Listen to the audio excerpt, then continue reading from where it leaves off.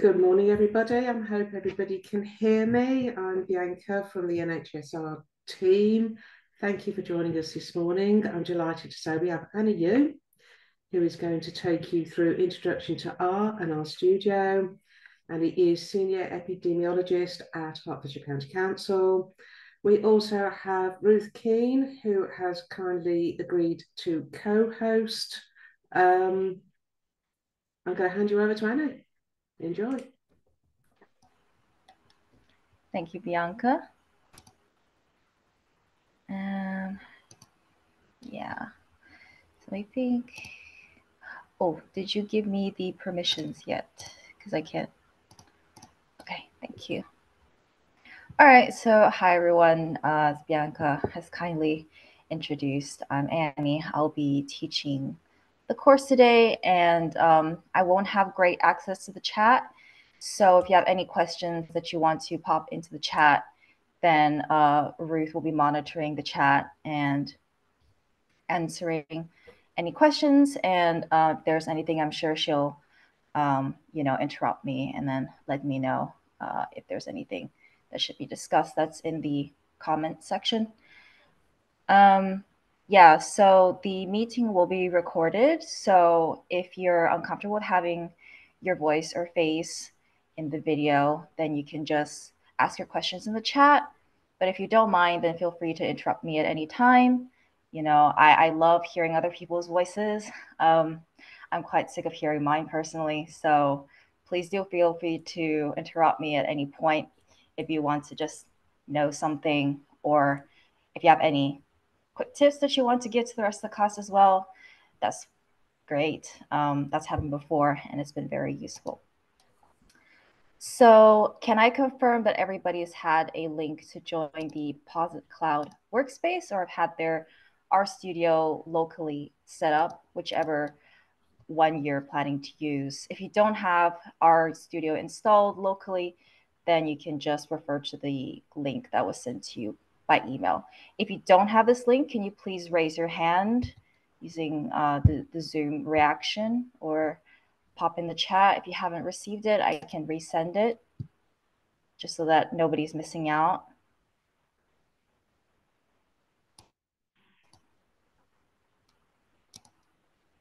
I'm not seeing, okay, I see one person. So let me send that link through.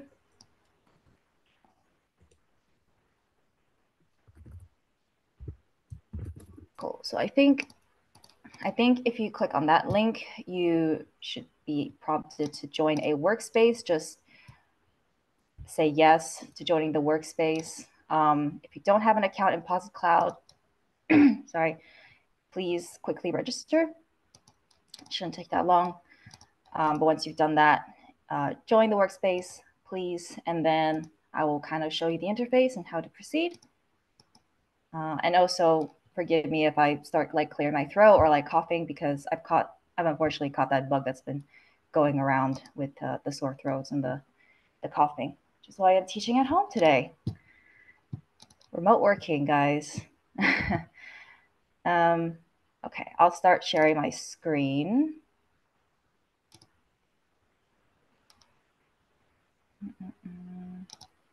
Share my entire screen.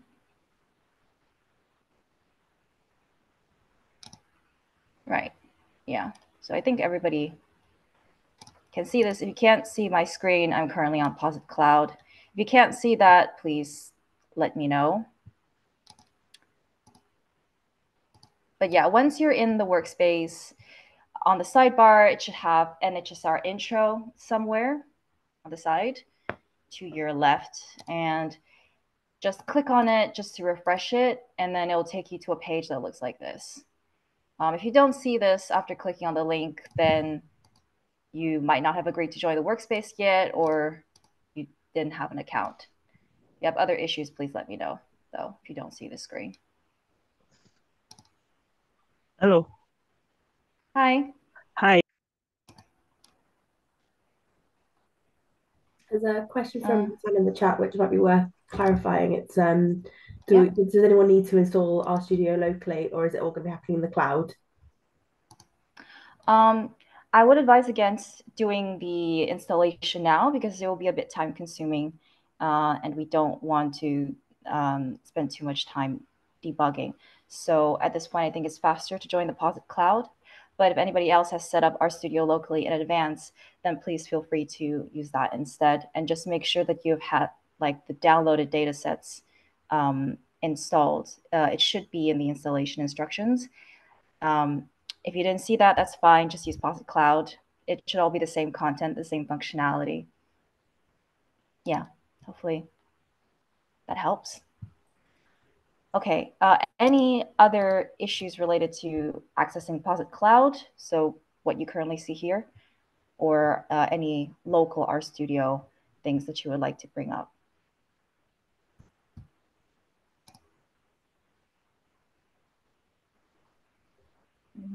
I'm taking silence as a no, which is great.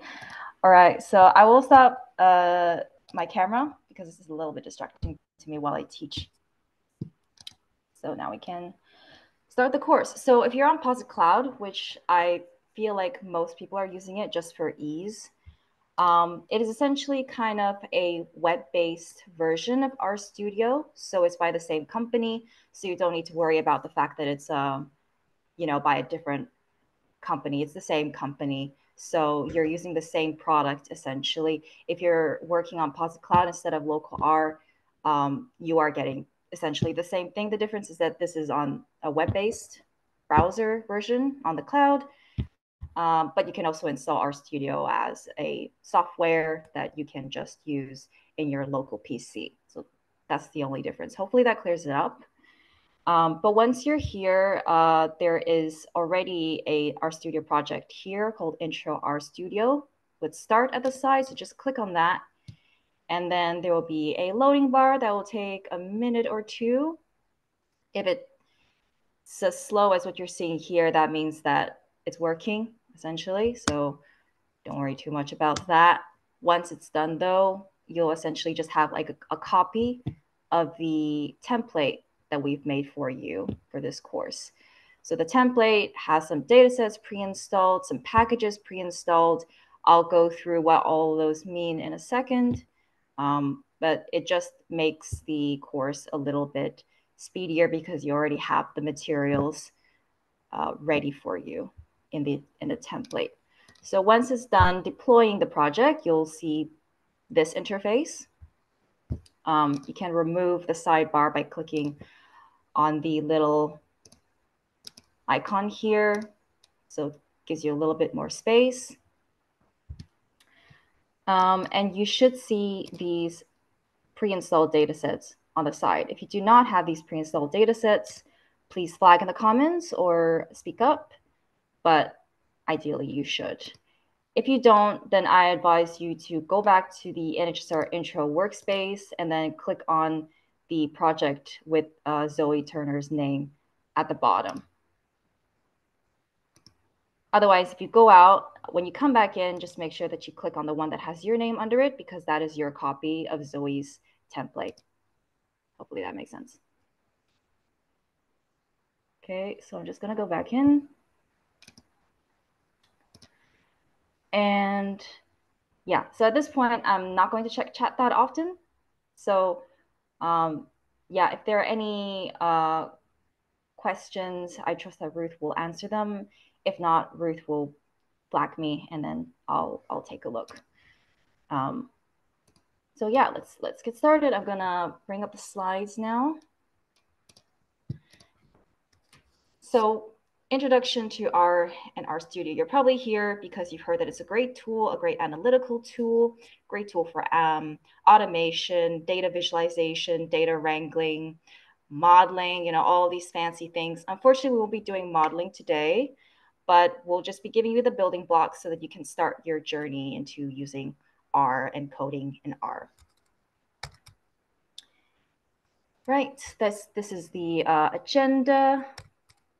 And, we won't really have a lunch break because we've split this course into two. The next half will be next week. So, but we will be having a break. So I won't, and I don't think I can talk for like 3 hours straight without needing a break either. So The course aims are as follows. We just want to show you some of the possibilities, give you a feel of how R works, how the R Studio interface looks like, and to show you enough for you to begin teaching yourself.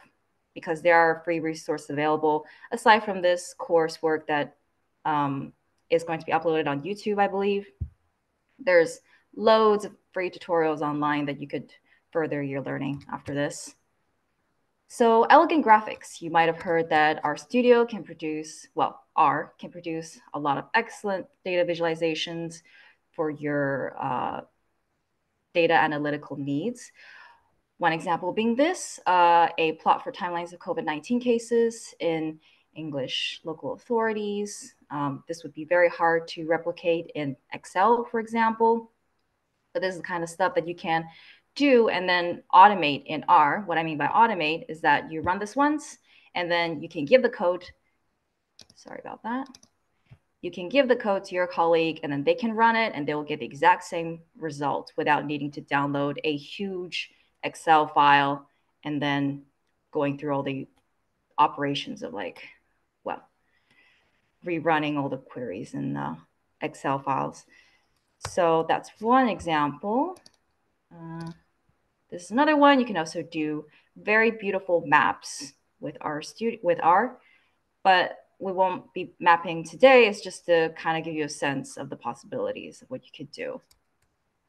And sometimes I mix up R and RStudio. It's because RStudio, I will be going through this later, but RStudio is kind of the interface where you use R. So sometimes I kind of use them interchangeably, but we'll get down into the difference in a second. So R is really good for collaboration. As I said, it's all code-based. So if you write a piece of code that produces a plot or produces a table or produces a clean piece of data set, you could give that code to your colleague, they run it, they will get the same product. So this is great for collaboration, for sharing code. Obviously, reproducibility is a given as well. And then R Markdown is kind of just another way of using R. So it's kind of like a template where you can build documents and dashboards with R using R Markdown. Again, we'll be covering all of this in detail, so don't worry too much if my explanation doesn't make sense yet. Automated reports. I love this about R. You can generate these automated reports and then give the code to your colleague and they will generate these automated reports. So essentially, you can put in tables, graphs, all these like nifty widgets, interactive elements into the R Markdown document, run it. You can even schedule the running on a daily, weekly, annual basis, and then you should be able to produce updated results with updated data and, the same kind of reporting template each time. So this is very, very powerful, especially for my work as a senior epidemiologist. We use automated reports all the time, and we build new ones every month, essentially, for different products. We also make a lot of interactive dashboards a lot. So dashboards can be both made in R Markdown, which we will cover, but you can also make Shiny applications that are even more interactive and reactive dashboards. We won't be going to Shiny dashboards, but they are kind of the next step. They're a little bit more intermediate / advanced R level. So we won't be covering it this course, but I'm sure that there will be other workshops that cover Shiny dashboards. So in this slide, there is a link to an interactive dashboards, which I can send into the chat. We want to see the level of interactivity that you can reach with R, then just follow that link. You've got drop-down menus that you can click on. You've got tabs. Whoops. You've got different tabs that lead to different pages, some of which lead to pages with plots that take a little while to load. I'm not sure if this dashboard is up to date yet. Oh, there we go. Got these interactive plots, which, by the way, if you're interested in interactive plotting, I will be leading an interactive plotting session sometime this year. So just keep your eyes open on the NHS-R website once that's advertised. But I will be going into how you can make these interactive plots that, when you hover over the bars, there will be more information coming up. You can like click on the legend and things to suppress certain lines. So it's really, really cool. That's kind of the next step. But yeah, that's just to kind of showcase some of the more intermediate level things that you can do. And then this is an example of another dashboard that I don't think we need to go through because I think I've already convinced you that there's a lot of things that you can do with R. And you can also connect to an SQL connection through, I think, keys or something like that. I personally haven't used R to SQL yet, but if you do have an SQL database, it's definitely possible it's connected to R, although I'm not in the best position to answer questions related to this. So sorry about that, but I'm sure that there will be other people in the NHS-R Slack channel that can answer your questions. If you aren't part of the NHS-R Slack channel, I will be giving an invite link to those who are interested. Essentially, it's just the community on Slack that you can join, and you can ask questions there related to R, and there will be some very helpful people to help you out there. So I can distribute that link at the end of the session if you're interested. And the NHS-R community and our communities in general are very inclusive. This one is on X, or formerly Twitter. So just to give you that plug that we are on social media and we are inclusive of everybody, not just those who work in NHS, but people like me who work more like in the public sector, Hertfordshire County Council, you know, people from the Health Foundation as well. Yeah, so we're very welcoming to people. So this course, we really like the perspective of teaching when it comes to teaching to produce a minimum viable product. So we don't want to build something, I guess, like in the first example, I feel like this infographic shows it best instead of my explanation, but we want to get you started so that you have something minimally viable that is working rather than just like a piece of the puzzle at the start that you then have to build up so that you can actually get something that's useful. We want to give you something useful at the start, even though it is kind of minimalist, simple, basic, but it is enough to get you started so that you can get on to the next step and then build your skill level up so that you can get to more advanced things. And it's also possible that you don't really need the more advanced methods to use R. You know, R is very useful because from a beginner's point of view, you know, the data wrangling, the automation, the R markdown templates, the automated reporting, it's all very useful at the start. And then you can build up, you know, to like interactive plotting, to like dashboarding, but you know, it's still useful even if you don't go through all of those advanced steps, if that makes sense. Cool. So as I said, relaxed and informal. Feel free to interrupt me at any time if you have any questions. All the slides and code are available on GitHub as well. So I will just pop that link in the chat just so that you have it. But all the course materials, all the slides, all the code are available in this link if you want to kind of go back and review at your leisure. Right, so let's begin with probably one of the biggest questions anyone who's first starting has. R versus RStudio, what is the difference? So R is the programming language. You might have heard of Python, SQL, JavaScript. You know, these are all programming languages. R is the same. R is a programming language. And RStudio is the software application. It's the interface that you use to interact with R as a language. So if you use Python, it's basically Python is the language, and I think Jupyter Notebook, or yeah, I'm messing that up because I don't really use Python, but it is, you know, you will have kind of a software interface that you use to use the Python language. RStudio is the same. So R is kind of like you know, the engine, the backbone of the car. And RStudio is everything, you know, that covers it up, that makes it possible for the human in the driver's seat to use that engine to get to places. That makes sense. I also don't know a lot about cars, so I'm really sorry if I'm butchering that metaphor. But yeah, hopefully that explanation makes sense. And we'll be using RStudio on Posit Cloud. And we'll be using coding in R. So that is the difference. RStudio has excellent features to help you with your analysis. It's not really that important to think about R and RStudio as separate because I don't think, well, there probably are, but it's probably rare for you to see somebody that is coding without RStudio and is using R. You can use R in a terminal line, I think, because it is a coding language. Once you download the coding language, you can use it. But I think most R users just use RStudio, so you can just kind of refer to them interchangeably.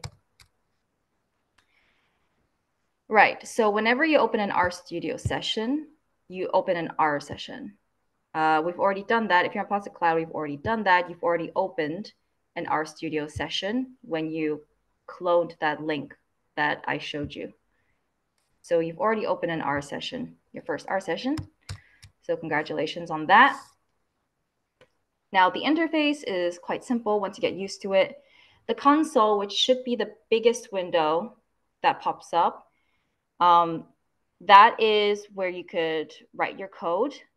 There's another place where you can write your code, which I'll cover in a second, but essentially you can code directly in the R language on this console window. So if I just minimize the slides right here and just show you, your console is here, and you will probably notice that you can type in the lower section here. So if you just type like any mathematical equation, 2 + 2, and press enter, it will pop, the result will pop up, right? So yeah, anything mathematical will work, anything in the R language. So we'll cover that in a second, but hopefully that makes sense. You know, it's kind of similar to if you ever use a terminal, it's the same logic. So that's the console.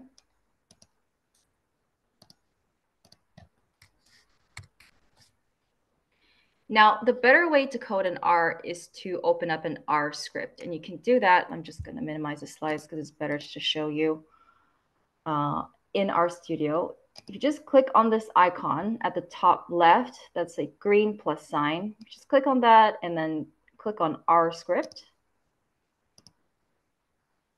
It will open up an additional window, and this is your script window. You can type the same things here, like 2 + 2, and run it by clicking on Control Enter. And then you'll notice in the console, it will once again return the same result. So you can kind of run everything in your script window and get the result in the console. And that is how I would normally use R. I don't really type in the console that often unless it's for like a very quick check. Usually I do all my coding within the script. The reason why I would do that is because you can then save the script. So I'm just going to save it as like temp for now. Save that. And then it'll pop up here. So every time I open the script and I run the script, I will get the same result in the console. And for stuff like plots, it will show up as well, you know, so you can imagine that that is probably the ideal way to use R, because if you just type your queries into the console, that's not really going to be kept. You know, you can't, I mean, you can copy and paste everything here and give it to your colleague, but that's really inconvenient. You would rather just send them this script file, you know?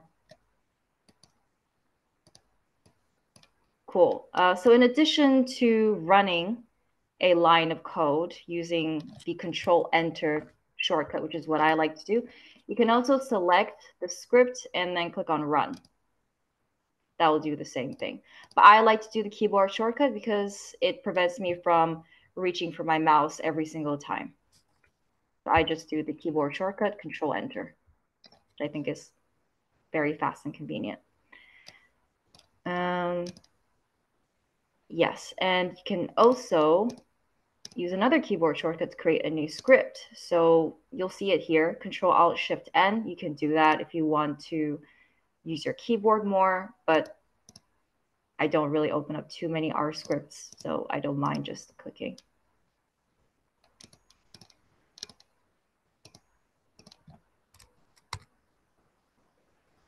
Okay. So the slide just kind of goes through what I just said. It's called an editor as well. Right, commenting code, that's important to know. So sometimes when you're writing an R script, you don't want to run everything. You also kind of want to take notes. So for example, I might want to say,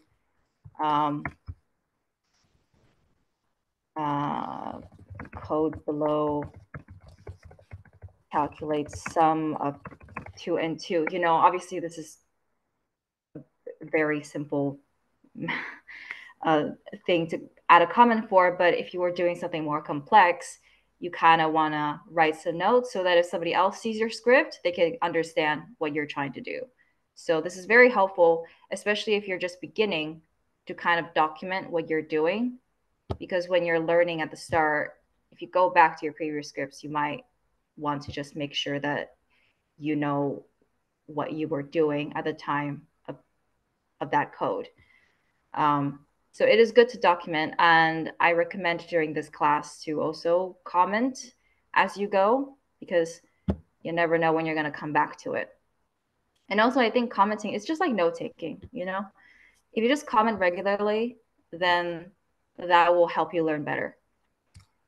And anything that you add a hashtag before, it will just be treated. I mean, you can already notice that it's a different color. So this essentially means that if you run this code, this piece of text is going to be ignored by R, right? So if I didn't have this hashtag, if I run this, it will give me an error. Unexpected symbol in code below. It's because R is like, this doesn't look like R code. Are you sure you're doing something right? So whenever you're taking notes, just add a hashtag before it, and it'll be ignored when you run it. Hopefully that makes sense. And again, if you've used like Python, then you know they also have a similar thing where you can just add comments that are ignored when you run the code.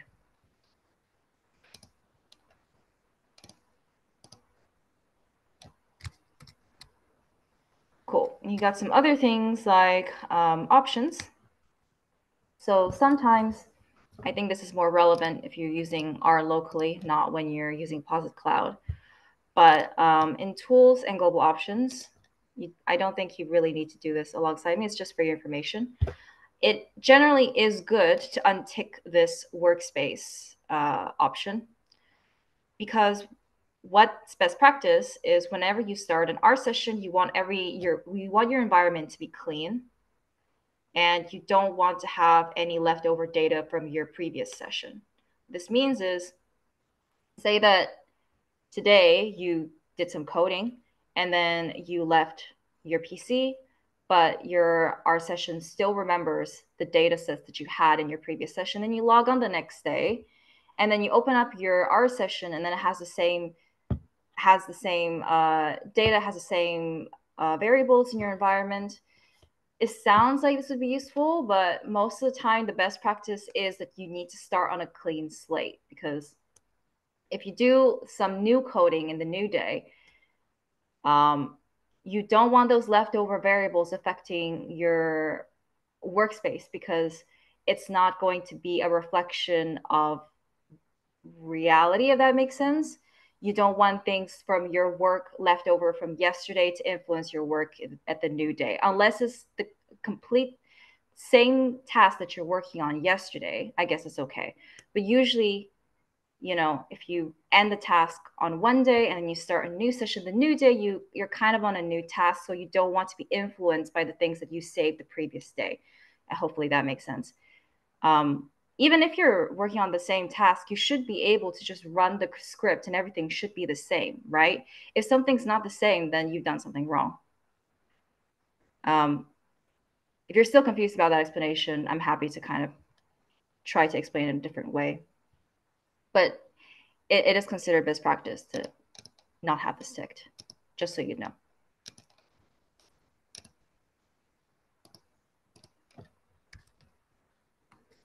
Okay.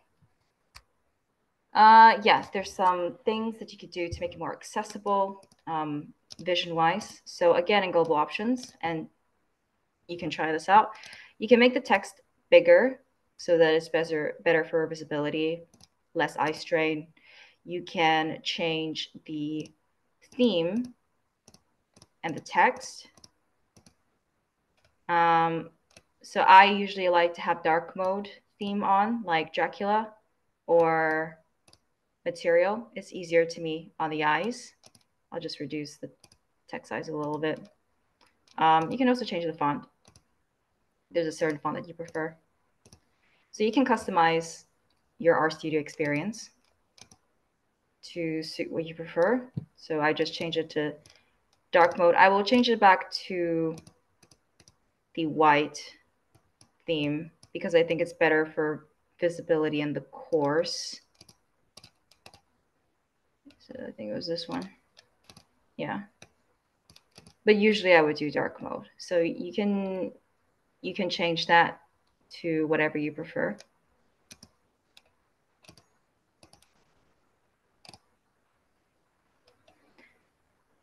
Right. Any questions, by the way? Any questions so far about what I've covered? Because I know that was quite a lot in a short span of time.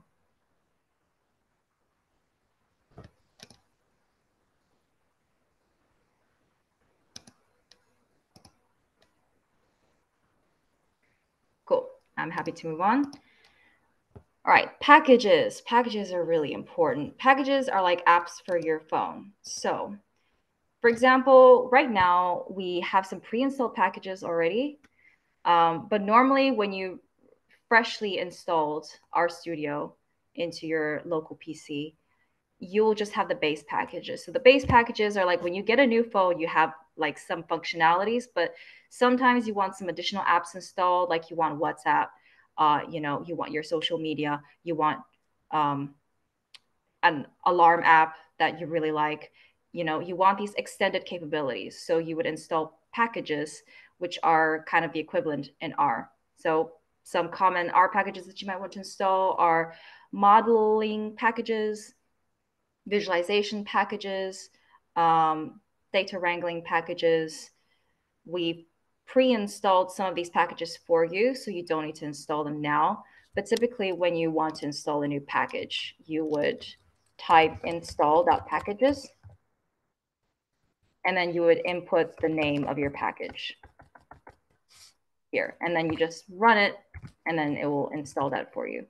So right now, I think you already have dplyr installed. So dplyr was one of the packages that we pre-installed. R Markdown as well, we pre-installed that. ggplot2, we pre-installed that, so you don't need to install all those. But if you were working on a fresh RStudio that you just downloaded, then you will need to install all of those yourself. You can actually see a list of all the packages that you have if you go to, so on your right window, there's a packages tab. And then this is just a list of all the packages that you have. And also, you'll notice some of these are ticked. The ones that are ticked means that they've been loaded. So some of these have been, so some of these actually are just base R packages, but some of the installed ones, like for example, ggplot2, that one is one that we pre-installed for you, right? And you'll notice that they're unticked because they haven't been loaded. I'll go into what that means in a second, but essentially, when you install an app, using the phone analogy again, when you've installed an app on your phone, when you're not opening the app, you're not really using it, right? So R is kind of the same. When you want to use a package, you need to tell R that you want to use the package. So essentially, when you load package, so like when you tick it, is the same as kind of opening an app on your phone, if that makes sense. you'll notice that if you tick one of the packages, the console will say library gargle. So library is kind of, library is synonymous with loading a package. And we'll do that in a second. But this is just to kind of like visualize all the packages that you have at the moment. Okay. Yeah, so this slide just kind of goes through what I just explained, but better. Yeah, you only need to install an app once. You don't need to install it every single time you use it. Once you've installed it, you can just choose to open it whenever you want. And opening it or loading it, as I keep saying, you do with the library command, which is what you saw on the console just now. And the reason, actually, let me just explain. The reason why you don't want to open every single package, every single session is because it's going to be very time consuming to open every single package. And if you can just use the phone analogy, if you're trying to open every single app at the same time, your phone probably does not have a lot of RAM left. So this is just to kind of reduce the memory load in R as well. So yeah, don't load every single package that you've installed. It's probably very, very bad practice for a reason. Yes, so like I said, if you're installing a package, use the install.packages command. And you can use the double quotation marks or the single quotation marks, both will work. But obviously don't mix them. Don't start double quotation and then end it with a single quotation. I don't think anybody would do that anyway. Once you've downloaded a package, then you can just call it using library and then the name of your package. So we can try doing that now. Okay, let me just clear my script. Actually, let me just open up a new script. I'm just going to remove this temp script because I don't like scripts that are called temp. Just going to open up a new script. Slide deck 1, just so that I'm keeping track. So if everybody can try loading tidyverse, library tidyverse, and then running that, you should see on your console a few messages attaching core tidyverse packages and then a few conflicts. Don't worry about the conflicts. It's not an error message. Essentially, rule of thumb, if it's a warning, read it. If it's an error, fix it. If it's a message, you don't really need to pay too much. I mean, obviously, it's good to know when it gives you a message, but if it doesn't cause any errors, then it's usually fine. But yeah, essentially what this is saying is that there are some pre-existing functions in the base R packages that are called filter and lag, and that once you've loaded in the tidyverse package, it has masked it. So whenever you refer to the filter and the lag functions, it's going to be using the tidyverse package equivalent of those functions, not the base R equivalent, which is from the stats package. Hopefully that makes sense. And everything else is fine. Everything else has a green tick, so it's fine. And while we're here, I also want to talk about what tidyverse is. So when you load in the tidyverse package, it's slightly different from when you load in other packages. Like, for example, R Markdown. If you load in R Markdown, you don't really get a very detailed message like this. What tidyverse is trying to say is that tidyverse is actually a collection of packages. So tidyverse is quite unique in that way. Actually, if you go on Google and just type in tidyverse, there's a better explanation on their website, but essentially it's a package collection for data scientists. And you can go through what packages are in this collection of packages. So ggplot is one of them, dplyr is one of them. We'll be using those a lot, but also some other packages like per, stringer, forecast. So stringer is about handling strings. Per is a lot about kind of like, how to explain it, like lapply, functional programming, which might not make sense at this point, but there's a lot of better documentation that can explain it better than I do. Essentially, it speeds up loops a lot. So like the map functions, can replace, like for loops and lapply.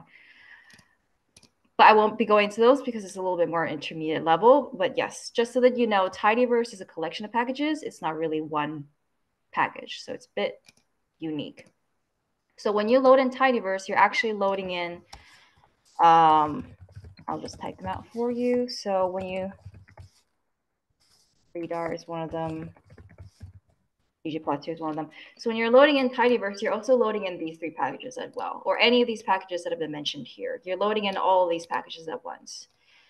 And the proof of that is after you've ran library tidyverse, if you go into your packages tab again and you check which packages have been checked, you'll see that a lot more have been checked. Radar has been checked. Per has been checked.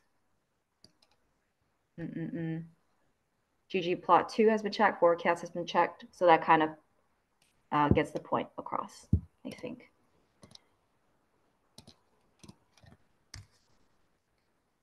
Cool. So that's tidyverse. And then I'll also mention all of the packages that you're installing most likely are from the CRAN repository. So CRAN stands for the Comprehensive R Archive Network. As of April 2022, it's got almost 19,000 packages in it. They're all free to use. They're all peer reviewed. So they've all been tested before they've been put in the network. So you can be assured that they're bug free. They're not in development. And there's, with almost 19,000 packages, you can imagine all the possibilities that you could do. There's packages for interactive graphics, dashboarding, machine learning, algorithms, like clustering, those fancy things, PCA analysis, all those modeling methods, data mining, creating PowerPoint documents, mapping, everything. So there's a lot that you can do. If you actually just Google like R package for something, something, something, you'll probably get some result. There are also a lot of packages that are more in their development stage that are hosted on GitHub, which is a free version control online repository website. So some of the packages built by members of NHS-R have been hosted there as well. So there's a different way of downloading them. You'll have to add in some more code like remotes, install GitHub command, but you can also install packages that are in development from GitHub and our open site as well. They're peer reviewed. Our packages like Fingertips R from UKHSA. You can also download this package if you just follow the instructions on their GitHub page. But we won't really be going through that today. We'll just be using the tidyverse packages mainly for today. Okay, and I've already explained what tidyverse is. As I said, it collects some of the most popular R packages into one. And during this workshop, we'll be using ggplot2, dplyr, and radar. And these are all bundled up in the library tidyverse command that we just ran. So I've already explained what this message meant. And yeah, just to reiterate, warnings, not errors. They're just for your information, right? So when you see like a warning message in your R console, don't panic. If it's not an error, errors are usually shown in red, by the way. If it's not an error, don't panic. Some warning messages are also in red, but the distinction is that when it's a warning, it won't stop the operation. If it's an error, it will actually stop your operation, which means that the code, the piece of code that you just ran, it has stopped it from execution. When it's a warning, it's probably all ran through, so you'll get a result, but it's just going to pop out a warning message in addition. Okay, that's the end of the slide deck. Anybody has any questions so far? Otherwise, I'll be moving on. I had a quick question. Yes, Hassan? Thank you, by the way. I just wanted to ask the list of packages that are already just showing in the with tick boxes. Are those Yes. just base R packages? or all of the packages that are available? I would say, oh, well, most of these I think are base R. Okay. Some of these are the pre-installed ones from the template. So anything that has tidy in the title is probably from Tidyverse. Okay. Also, like anything here as well, dplyr, readr, ggplot2, those are also the pre-installed ones, R Markdown as well. But Okay. the vast majority, because it's quite a long list, it's all base R that Thank you. come, yeah. And obviously you can install more packages and that will add to this list. Yeah. Thank you very much. Yeah, no problem. That's a good question. I just put in the chat a question about 32 or 64-bit, and Ruth kindly answered that. So thank you. And I have a look at that that link that you sent. It looks good. Is there somewhere that kind of reviews all the different possibilities of the packages, that gives advice on, there's so many, so it's probably a bit of a minefield trying to find the right ones that potentially you'd want to use. So is there some kind of index or review of those or direction? Yeah, so I think you might be interested in the CRAN repository. So I'm just going to send a link to that in the chat again once that loads. But I would say when you're first starting off, I would use the Tidyverse collection of packages. So again, if you just Google Tidyverse, it will send you to the website where you can see the full list of Tidyverse packages. It really does cover everything you need on a basic level, like plotting, data cleaning, and reading in data and dealing with strings. So I think those already cover a lot of what people need. But if you want more, I would go, sorry, just trying to find the slide deck. I would go on the CRAN repository and you can have a look there. Or honestly, just like Google it, because that's what I do. So I'm just going to send, sure. Yeah, I'm just going to send this link. I found some quite good stuff on YouTube of various people just kind of talking through their experience, and obviously some studying at quite basic level and some more advanced. So some really helpful stuff out there. Yeah. And also I'm going to mention this, but just to let you know that there are help pages about each package and what each function does. So if you're ever unsure of what a function does in your console, I'm just gonna here, if you add a question mark and then the name of the function. So for example, there is a function called select.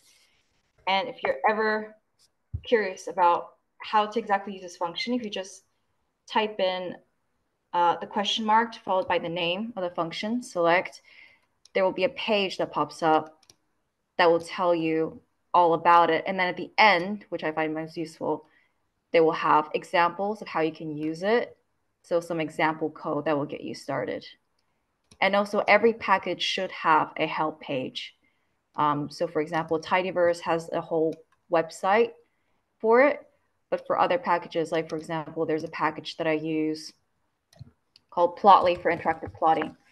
I would just Google that. It will take me to the official help page for it. And then it will just show me all the possible charts that I can make with it. And then example code of how you can use it. So every package, well, any package that has been published on CRAN and has been rigorously tested to be published on CRAN should have its own page like this. Hopefully that's helpful. Yeah, no, that's great. Thank you. All right. Any other questions? I just had a more general question. Yeah. When do you expect that we'll have breaks today? So I think we can go for a break in around 30 minutes. I just have one slide deck to go through, and I can go for 10-minute break before resuming until 12:30. And so 12:30, are we having half an hour? I think 12:30 is the end of the session, isn't it, Ruth? Yeah, I believe so. Yeah, Okay. so we can have a break at 11 and then carry on for an hour and a half, and then that's the end of the session. Right, okay, cool, thank you. No problem. Any other questions?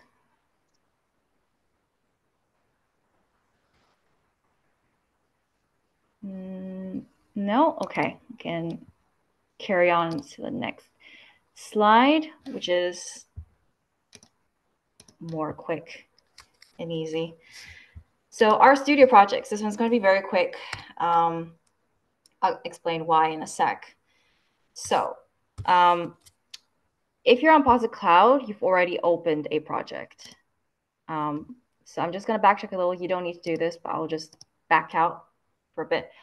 When you clicked and cloned Zoe's project, you've already made your own project because Zoe has made a template project, a template RStudio project for you that you are able to clone in your own. So you've already opened your own RStudio project.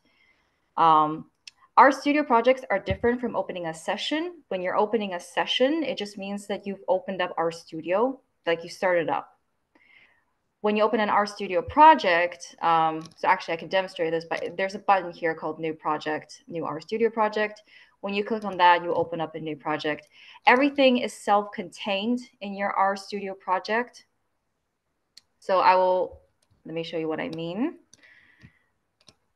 Right, so in your console window, again, you will see that there is kind of a path here. There's a /cloud/project, and there's also a button that lets you kind of refresh your path so that if you're ever outside of your project, you just click on this link, you'll come back into your project. Every RStudio project should be independent of whatever is outside of it. So all the data, all the files, all the outputs you need for this project that you're working on, say it's like a report or a plot or a dashboard project that you started, everything that you need for that dashboard should be inside this project folder. That makes sense. It's kind of like when even if you're not using R, if you just normally start a Word project, you will have a designated folder for it, right? And you'll name that folder something like dashboard version 2 or something like that. And all the data, well, if you're organized, all the data that you need for that dashboard are going to be in that folder. So it's the same logic. In an RStudio project, you're not going to be reading in data that is outside of your RStudio project. And in case you're ever doubtful if you're inside an RStudio project, you can always check. Actually, this is a bit awkward on Posit Cloud. That's actually not the indicator there. Okay, but if maybe the slide can help me out. Yeah, so where is it?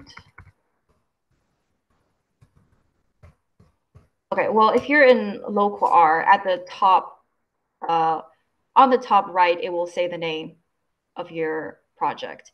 Because you're in Posit Cloud, it's essentially the name is up here. So you'll know that you're inside a project called Intro RStudio. And your project folder will just contain everything that you need for your project.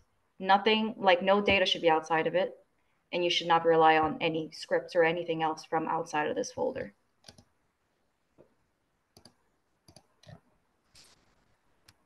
Yeah, so your working directory path everything should refer inside of the folder in your RStudio project folder.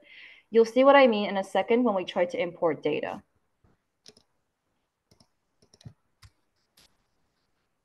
Okay, yeah, and I've already said if you click on this little tiny arrow near this path, you'll just be taken back into your project folder. So if you ever kind of stray outside of it by accident or on purpose, if you're exploring, just click on this and then you'll be back to where you should be in your working directory.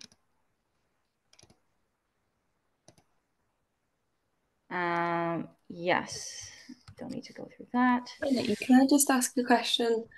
Yeah.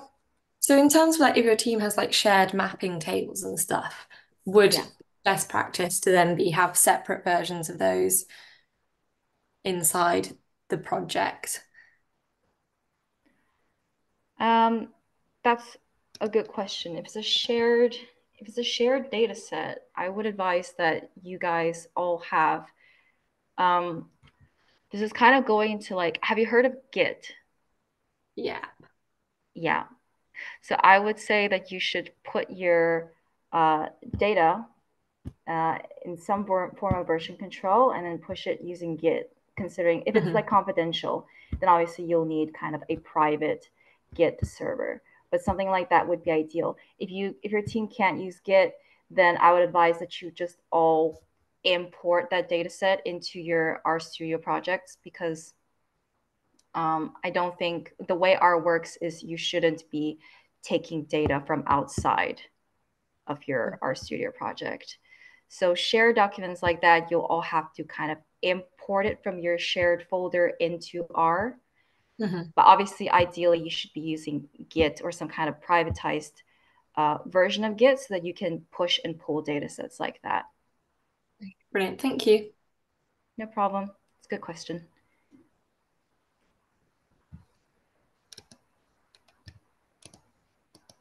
Okay, so this will encourage you to be more organized because everything you need is in your project folder. So you don't need to go around looking for files vital for your project. Everything should be in the same space and you'll know exactly where everything is stored.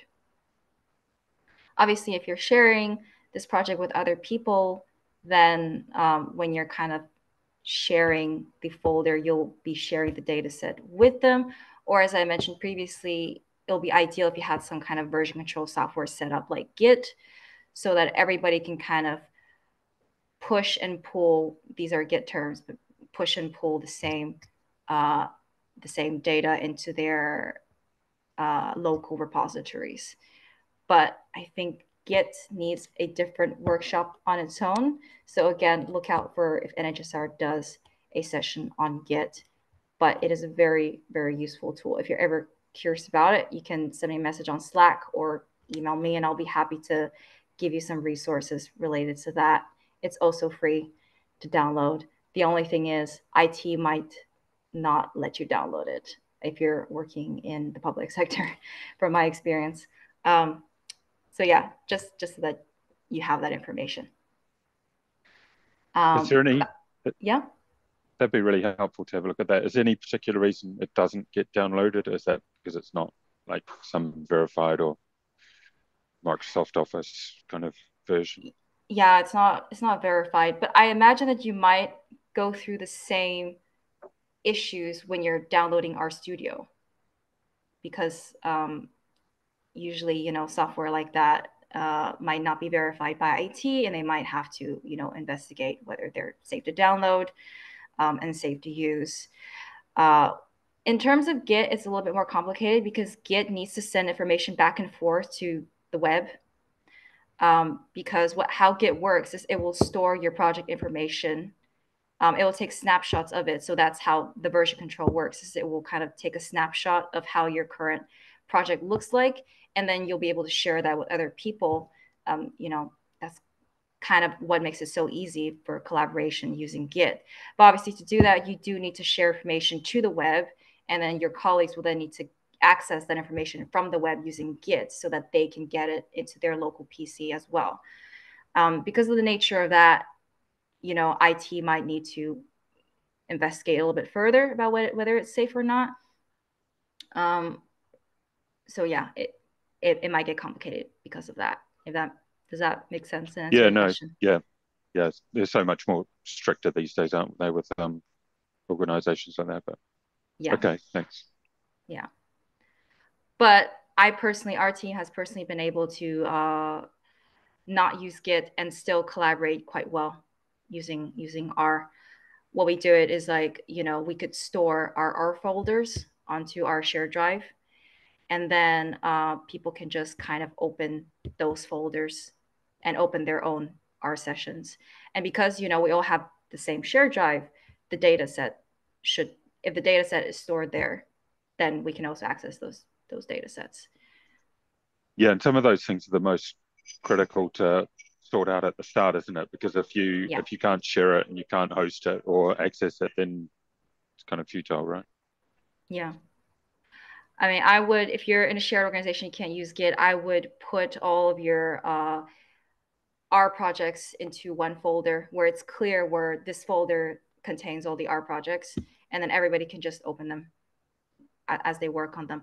You will have to be more communicative about when you've updated project or not, because you will need to let each other know, like, oh, I've updated the data for this. So when you open it up, you'll expect this change and what. So you might, for like really big changes, you might want to communicate that. But otherwise, you know, at the earlier stages, we were working like that and it was fine. Sure, thank you. Yeah. Any other questions? Okay. Yes, so it makes it far easier for you to organize your files, workflow. You can switch between projects as well. So when you get out of an RStudio project and get into a new one, it's very clear that you're in a new one because all the project files are going to be different, right? So, you know, it makes a very good distinction between what you're working on. And obviously, it makes it very easy to share your scripts and projects with others. All you need to do is kind of share the RStudio project folder with your colleague or save it into a shared drive, as I just said, and they will be able to access all the data sets and all the outputs that you worked on in that project. I take it it's quite good for kind of from one project copying code and then pasting into a new project to kind of reuse and recycle, right? So you don't have to recode stuff all the time. You know, just take a section of it and then kind of customize it for a new project. Yeah, that's another big bonus with using R.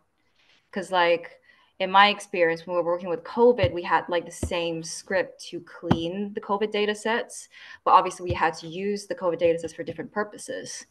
So yeah, you could just copy and paste like a script that you use to clean the data set, but then the rest of the code can be dedicated to, you know, a different model or a different methodology or a different visualization. Yeah, and on that note, do people share some examples of what they've done for particular different projects that they've worked on? Is that on GitHub or something like that? Yes, that would be on GitHub. Obviously, if it's confidential information, you can't share it on GitHub because it's completely public.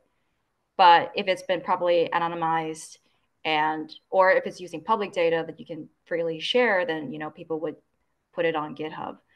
Our team has had some public projects on GitHub as well. So I can just quickly share one of our dashboard codes. I'm not sure how interesting it would be, but we do like go into explaining what it is.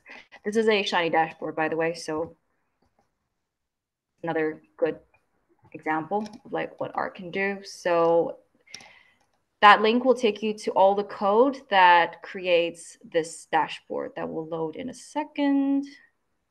Yeah. So that code generates all of this. And you can kind of freely download that code and then run it in your own local RStudio or on Posit Cloud. Yeah, I think that's super helpful, isn't it? Because there's no use reinventing the wheel all the time. If you can borrow from others and what they've done, then it can kind of help you get ahead a bit quicker. Yeah, there's actually so much useful scripts in GitHub that's just publicly shared.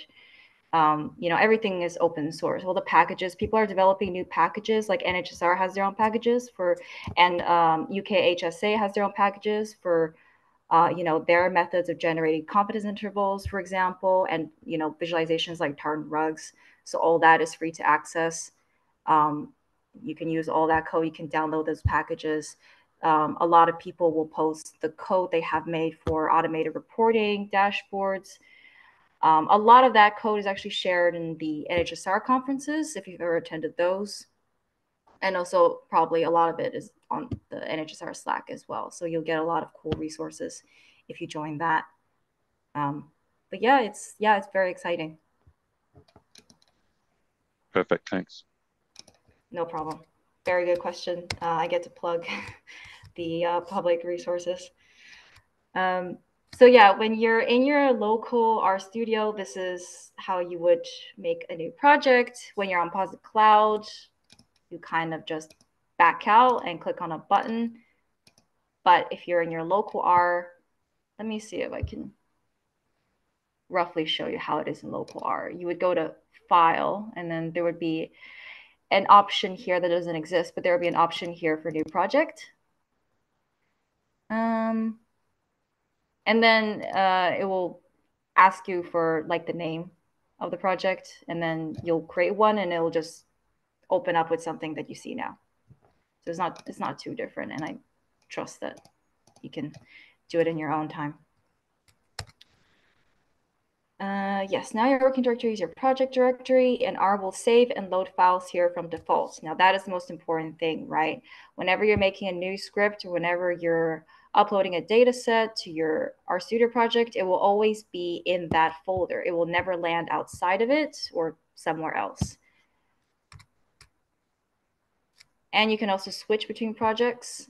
So again, this is something that I can't really demonstrate on Posit Cloud. But if you're in local RStudio, at the top right corner, you'll see like this blue R icon. And then if you click on it, there'll be an option for you to either open up a new project or open a different project.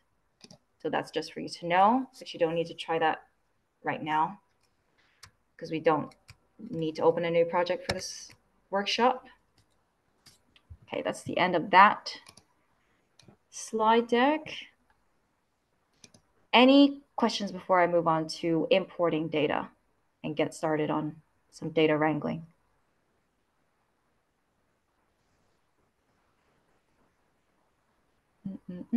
All right, let's move on. Let's actually start some coding.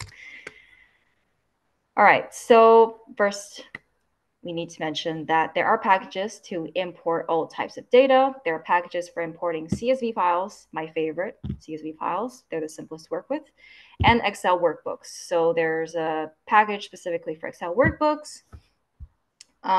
I think there are base R defaults as well, but there are also some packages where it will import the data in a more clean way. Tell you what that looks like in a second. So for now, for this workshop, let's get started. We would like to import the capacity_AI CSV file. So the slide kind of goes into how you would import it using the wizard. So I'm just going to show you that first because it's my least preferred way to do it. And then we'll end it with my most preferred way to do it, which is actually putting it in the script.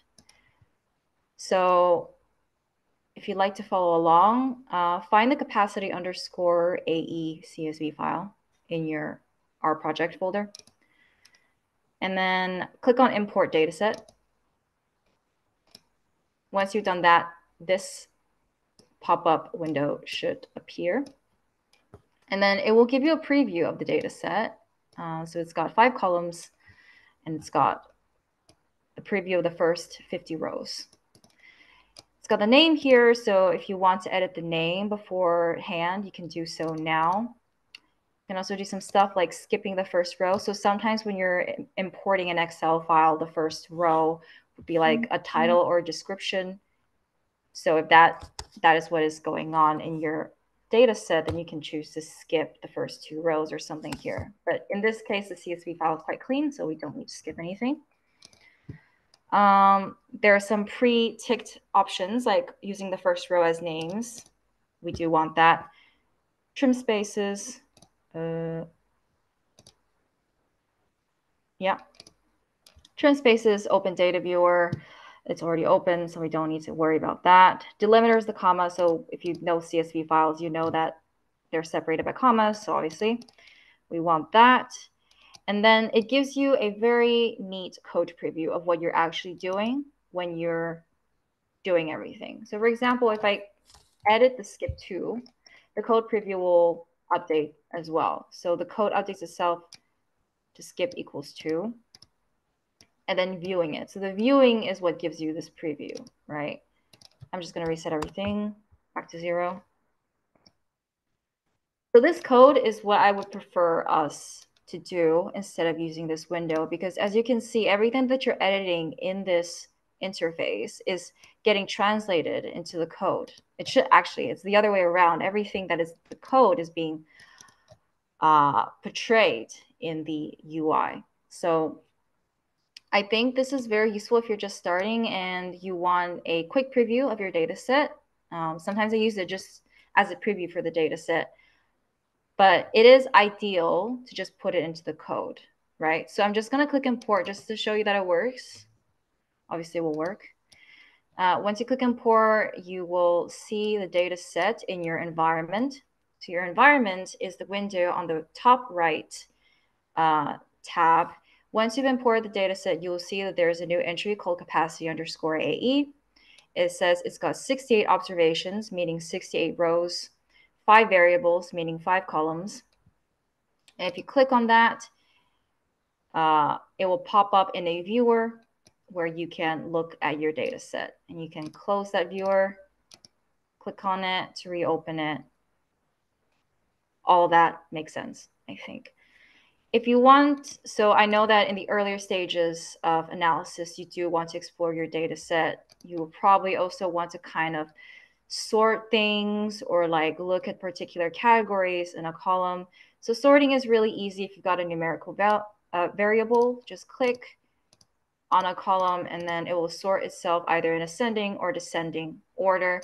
You can do this for strings as well, or in the case, this is a logical, but strings, basically by alphabetical order. You can also sort it and you click on it. If you click on this little filter icon at this position here, you'll be able to kind of filter to specific numerical ranges. Like for example, if I want to filter just in the 110,000 range-ish, then you can do that. You can also sort by logical. So if you want only the trues, you can do that. Yeah, and then to unfilter, just click on the filter button and it'll reset all the filters that you've just done. It's kind of like Excel in that way, which is quite nice.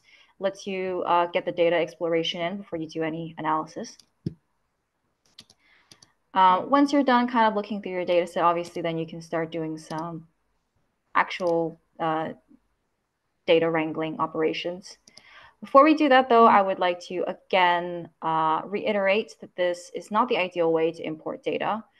I'll explain why. Okay, so when you're importing data using the clicking approach using this UI, you're not keeping the code of you importing that data. So what will happen is every time you're importing a data set, if you're sharing it to a colleague, your colleague's going to be like, I ran the script. Why am I getting errors? It's because you need to then tell your colleague, oh, well, you need to import this data set first, and then you have to run the script. Whereas it'd be much simpler if you just copied this piece of code, cancel it, and then paste it here. And then when you run everything, you will get the data set in.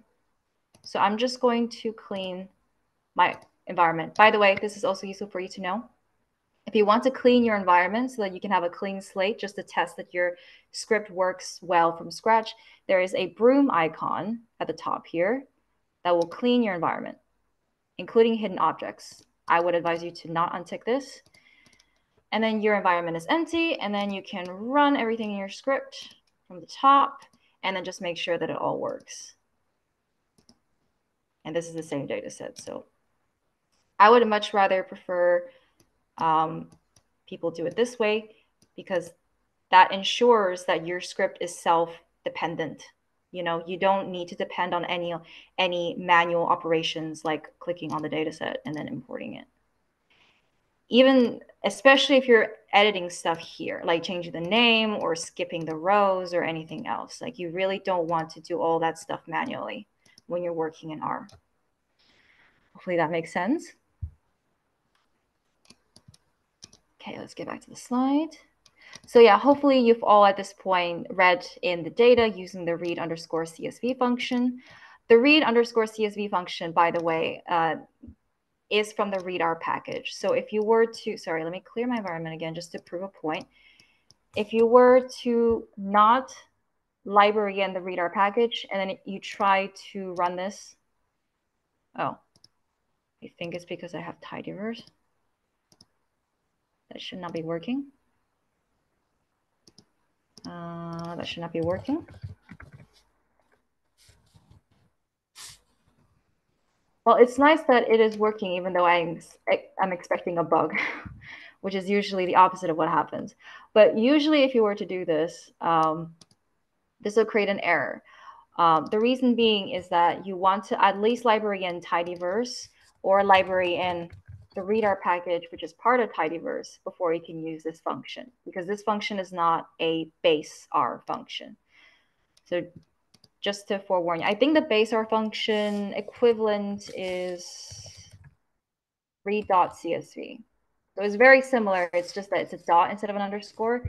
So you'll be able to run this and it'll be the same. It's just, it's a little bit less clean in certain cases. The data set is very clean right now that we're using. So you're not seeing any difference, but you might see a difference if you were to use a messier data set.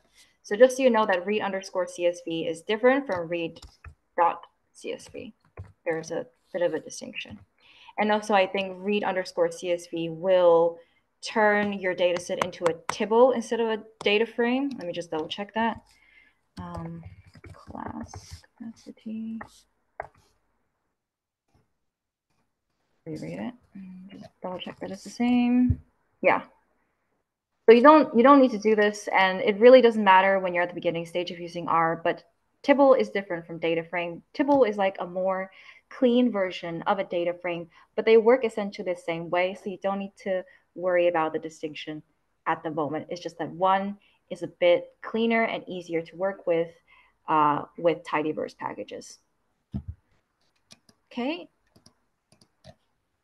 When you press the broom button to clear the Yes. environment, does that stop the packages that you've loaded? Does that clear them as well? That's a great question. And typically, yes. Okay. But I'm not sure why it's not doing that now, because when I clear it and run this, it still works. So maybe it's something specific to Posit Cloud. But typically, if you're using R locally, when you clean your environment, it should clean the loaded packages as well. Actually, let me just check, because it actually... For me, it doesn't tend to get rid of packages. It might be a version of R thing. Oh, really? I tend to, Maybe... if I want to empty things, I tend to have to run like restart R. So you go session, restart R, and that's how I would like check myself that all the packages have gone. Okay. Yeah, it's possible that different versions of R do different things. Yes, definitely. Okay, well that is good to know. So yeah, it may or may not, depending on the version that you got installed. Yeah. Thank you for adding that. Yes, very good question. Okay, yeah. So right, you can also import data set from here. Where is that? But yeah, so you can also import a data set from here using either base R or readr. As I said, there's a distinction. And then here you kind of have to manually type in the name of it. And I don't really use this option that much.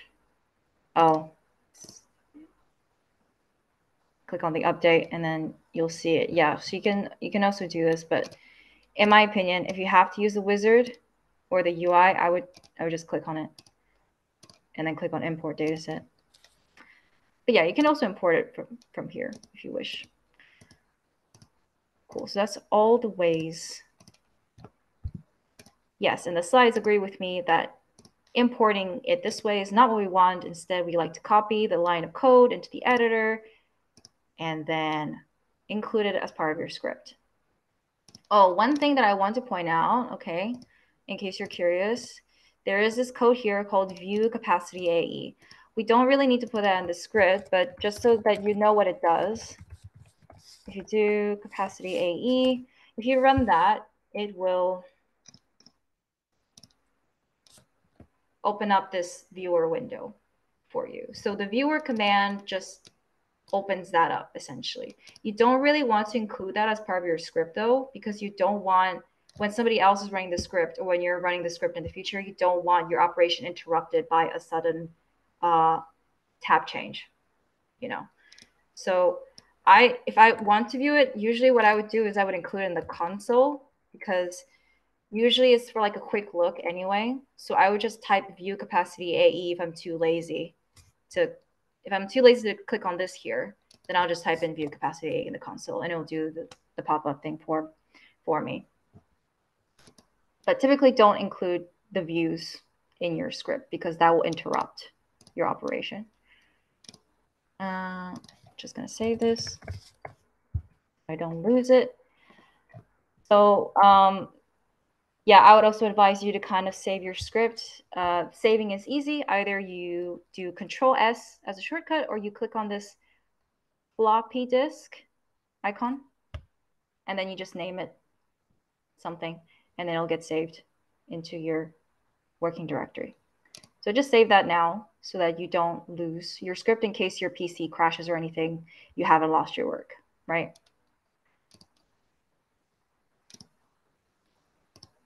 Cool. I think I'm almost done with the slide deck. Yeah, and the slide also agrees with me that you should only copy that one line of code and not the view. Then it kind of goes into how you run the script, and then that's the end of the slide deck, right? Yeah, so just to reiterate, you can either run your script by selecting everything that you want to run and then clicking on the run button, or much faster, Control S is what I prefer. But you can use whatever is more comfortable for you. And that's the end of the slide deck. And I think we got 5 minutes for questions, and then we go into the first break of the day.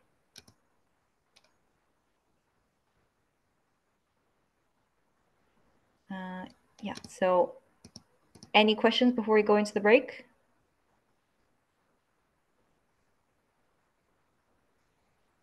Nope. All right. I had a quick question. Sorry about Okay. that. Just generally speaking, whenever we try to read or save documents, do we have to do anything like designate the working directory, or is it already pre-designated? Or like as in like where we want to like call the file from? Oh, that's such a good question. Thank you for reminding me. So yeah, as I said, because our projects are all independent from each other, if you're just saving the data set to the folder like this, all you need to do is input the name of the file.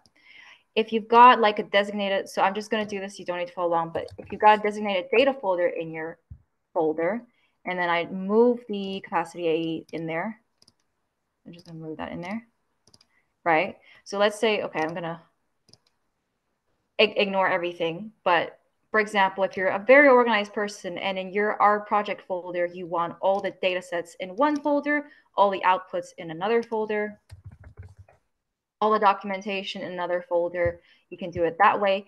And then the way you read in the data is data/capacity AE. So if I clear everything, and this will error, it says it does not exist in the current working directory. So because I moved it into the data folder, then you specify data/capacity _ AE, and then it will read it. Does that make sense? Yeah, that makes sense. So like start from whatever the folder. If it's in the working directory, then we don't need to define it further than the file name. But if it's within a folder, Exactly. okay. And if you had a different folder that wasn't a working directory, would we have to basically just go up a layer kind of thing? Or Yes. Okay. So I'm just gonna try this real quick. I don't know if I've got perms, but if I move this beds data outside into the cloud folder, which is, oh, permission denied. Okay, I can't do that. But if it was in a folder outside of your folder, you will need to do the dot slash. okay. Yeah. Got you. I really appreciate that. Thank you so much. No problem. Yes, so obviously best practice is to never have to use a dot dot because you want everything that you need in your project folder. But if there's a specific, if there's a specific case that you do need to do that, then the dot dot. And obviously, if it's another folder outside of it, then it's dot dot slash dot dot slash. Yeah. Cool. I'm just gonna move this back.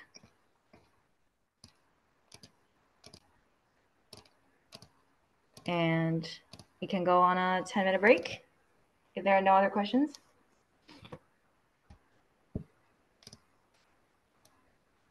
Cool. So I'm just gonna stop sharing. Right, let's go for a break and come back at 10 past. That sounds good to everyone. I'm gonna put it in the chat. Resume at. Right, see you guys in 10 minutes. Great, thank you.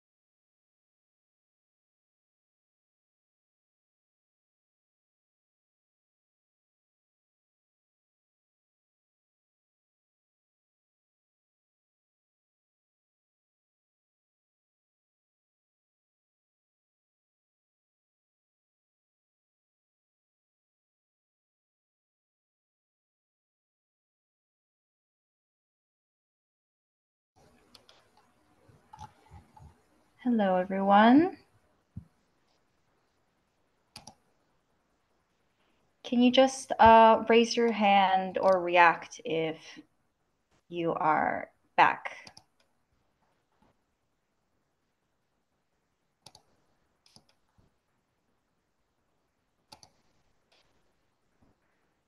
Okay. Seeing a few.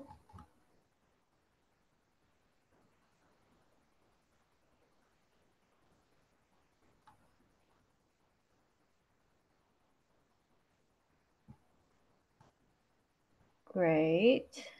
All right. I think we can make a start soon.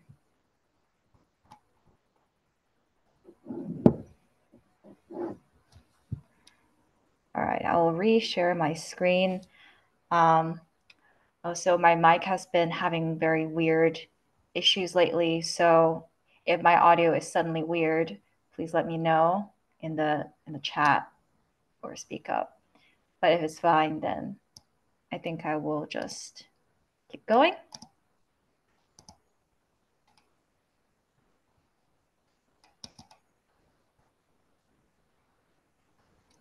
All right. Okay, let me just make sure that's, yeah, okay. All right, so hopefully people had a nice break, got some tea or a snack or anything else that you needed. Because it is a lot of information to take in on a Wednesday morning. I'm completely aware. So, right, after we've imported that data set, we are going to do some more fun stuff with it. We are going to create some plots using ggplot2. And then I think after we finish the plotting exercise, that'll be the end of the session, essentially. I think there'll be a few extra things that I'll go through, but it's very quick. And then we can just resume the data wrangling and R Markdown part of the workshop next week. So this week, I think mainly to introduce you to R, how to import data, and how to create some simple visuals using your data set. And then next week, we'll go into more data cleaning, joining data sets, and how to create an automated report, the ones that I've been referring to for a while. Okay, so, and also I forgot to mention, but these slide decks are available on this website. I forgot to send you guys the link, but if it helps, you can follow along the slides here, and you can look through them after the session is over. So you can kind of navigate through each section on the table of contents on the left here. So I'm just going to start the introduction to ggplot bit. Also, just, you know, I am sharing my screen, so you don't really need to open up a separate window. It's just to let you know that the slides are available here, and they're created by Zoe. All right, so Zoe here acknowledges that this section kind of shadows chapter 3 of this book by, I forgot what his name is, but it's quite a popular book for using R for data science. And I think it's also free to read online. Like the entire book has been translated into this online website. So again, I will share the link. Chat. If you want to go through that in your own time. It's a very comprehensive book. Goes through data visualization as well as, you know, the data wrangling stuff that we'll be going through next week as well. So after this week and next week, if you ever want a refresher, feel free to refer to this book because it's very useful. And then it will also go into a little bit more intermediate level R things, like how to create a function, how to go through some for loops, if else statements, more R markdown stuff. Yeah, more intermediate stuff. So feel free to look through that at your leisure. Okay. So ggplot2 is possibly the most popular package for creating data visuals, plotting, etc. for our users. As you can see in this previously Twitter poll here, most people use ggplot or only ggplot instead of using the base R plots. I've actually only used the base R plotting functions while I was first introduced to R in uni, but they aren't very nice. I mean, they're good. You can make them really pretty, but I feel like the syntax is a bit confusing, especially if you're starting off in R, whereas ggplot2 really makes it simplified, and you can get to a very nice plot very quickly using ggplot2, in my opinion. Plotly is also mentioned here. I think I briefly mentioned Plotly in the first half of today's session. Plotly is essentially for interactive plots only. And again, quick plug for my interactive plotting course that will also go on sometime this year. I think possibly April-ish is when I suggested it to be, but essentially in that workshop or training session, I'm going to be going through the interactive plotting packages like Plotly instead of just static plots like ggplot2. So what I mean by static is ggplot2 creates images like PNG plots, the ones that you can easily put into like a Word document or a PDF or any other report. It's just an image. Whereas Plotly is used as a widget. So a widget has interactive elements. You can hover over things and see pop-ups appear. You can click on things. You can interact with it. There are like little buttons sometimes that appear on the side corner. You can add buttons.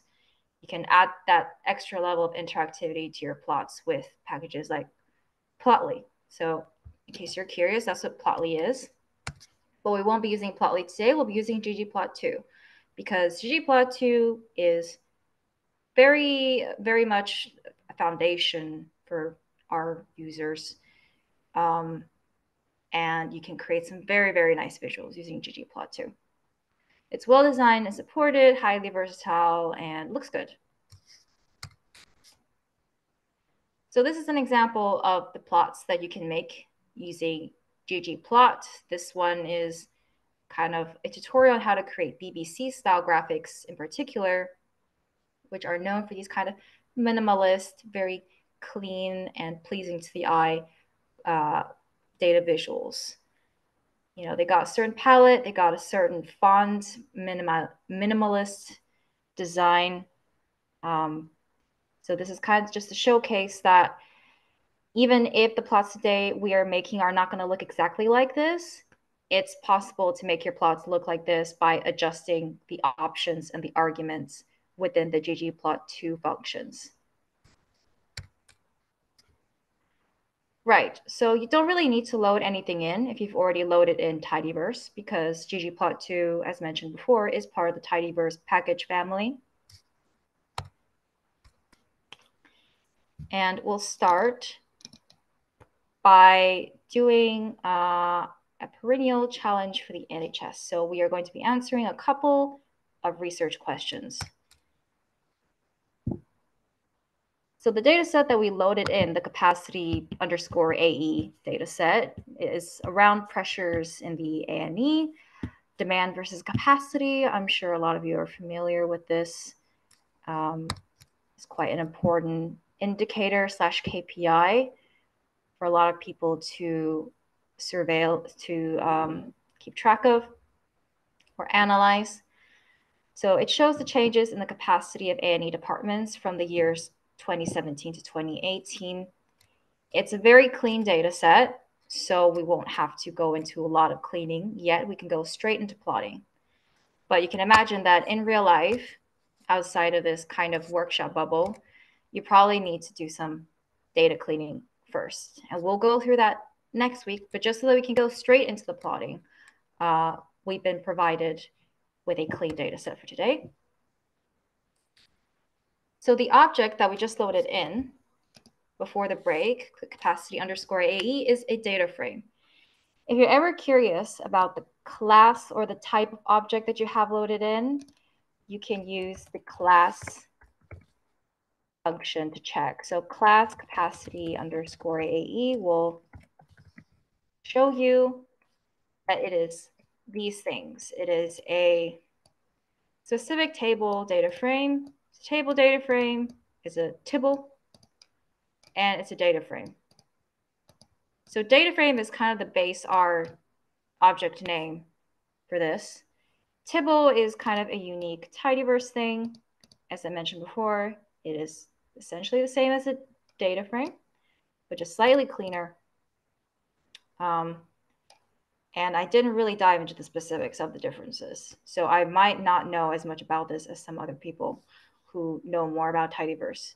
But even in the years of work that I've had with R, it's never been an issue for me using tibbles versus data frames. So I would just not worry about the differences too much at this stage. Right. You might also be curious about the other classes that are available. There are also objects, so objects that can be split into strings, numerics, or logicals. We can go through that in a second when we kind of dig deeper into the code. But obviously, I'm here to tell you that data.frame is not the only class that we'll be working with today. So you can look forward to that. There are also lists that are a little bit trickier to work with. I think, again, if you work with lists a lot, then you are probably at a more intermediate level because lists can contain both data frames and vectors. So they're a completely different thing. But I think like if you were to categorize, like the main three categories, I would say there are vectors, which is like, for example, just a string of objects. So if you combine vectors together, it would be a matrix, and then you can get into a data.frame, and then you can get into a list. And lists will contain data frames, matrices, and vectors. So a data frame, by the simplest of terms, I think you can say is kind of a collection of vectors. So each column is a vector, one dimension. And then data frame is 2 dimensions. You got both rows and columns. And then lists has everything. So it can have several data frames within it. It can have several vectors within it. It can have vectors and data frames and matrices within it. So hopefully if you ever see terms like lists, matrices, blah, blah, blah, then that's what it's referring to. But again, this is kind of additional information for you in case you're curious about it. Okay, so this kind of goes into what a data frame is. It stores tabular data. So we're probably all familiar with the structure of the table shown here. Each column is called a variable in R. So you'll notice that when you have it in your environment, it says observations and variables. Variables being the columns and observations being the rows. Each variable is so I just said that. And each cell is a single measurement. So anybody who's opened an Excel table is very familiar with this structure. Tibble equals data frame. You might see the term tibble. We've seen it. Let's just assume them to be synonymous for now. And here they go into a bit more explanation than I did. Tibbles are data frames that are lazy and surly. They do less, so they don't change variable names or types and don't approach. Okay, so one thing that I can demonstrate this, well, I can't really demonstrate this now because all the data sets are too clean. But if, for example, you don't use read_r to read it in, because read_csv will transform your data set into a tibble. If you did not use read.csv and you use read.csv, you won't see any changes at the moment, to be honest, because, as I said, the data sets are too clean. But you might see some weird, like, name changes when you import, like the column names might be weird, especially if you have like special characters in your column names. Like maybe you got like a $sign or you got like a apostrophe in your column name. Those will kind of be turned into, I think dot is the default, but I'm sure Ruth can correct me if I'm wrong about that. I think read_.csv will kind of keep the original name of the column as much as possible. So that is one difference that you might notice if you're working with messier data. Yeah, so the variable names is one thing that you might notice. And they also complain less. So when you're importing a data frame, it might give you warnings or an error if a variable does not exist. When you're using read underscore CSV, transforming into a table, it will, oh, sorry, it's the exact opposite. It will complain more. So it will actually tell you when a variable does not exist. So that will enable you to fix those issues early rather than letting it kind of go on and then stumbling into an issue as you're doing the data cleaning step. So I think the takeaway here is Tibble is generally better. So do try to use read R equivalents of the import functions when you can. So read underscore CSV instead of read.csv. But if your data is already very clean, it might not be as much of an issue. And here it goes into how it looks in the environment, which we've already seen. And then into how you can open the data set and view it. You can also view this data set in a separate window. If you click on that, sorry, that was too quick. I'm going to do it again. If you click on this button here, it will open your data set into its own new window. If you have like a second monitor or something, you might find it useful to have your data set on another view and do your coding in your dominant monitor or something of the sort. So you can do that as well if you want to.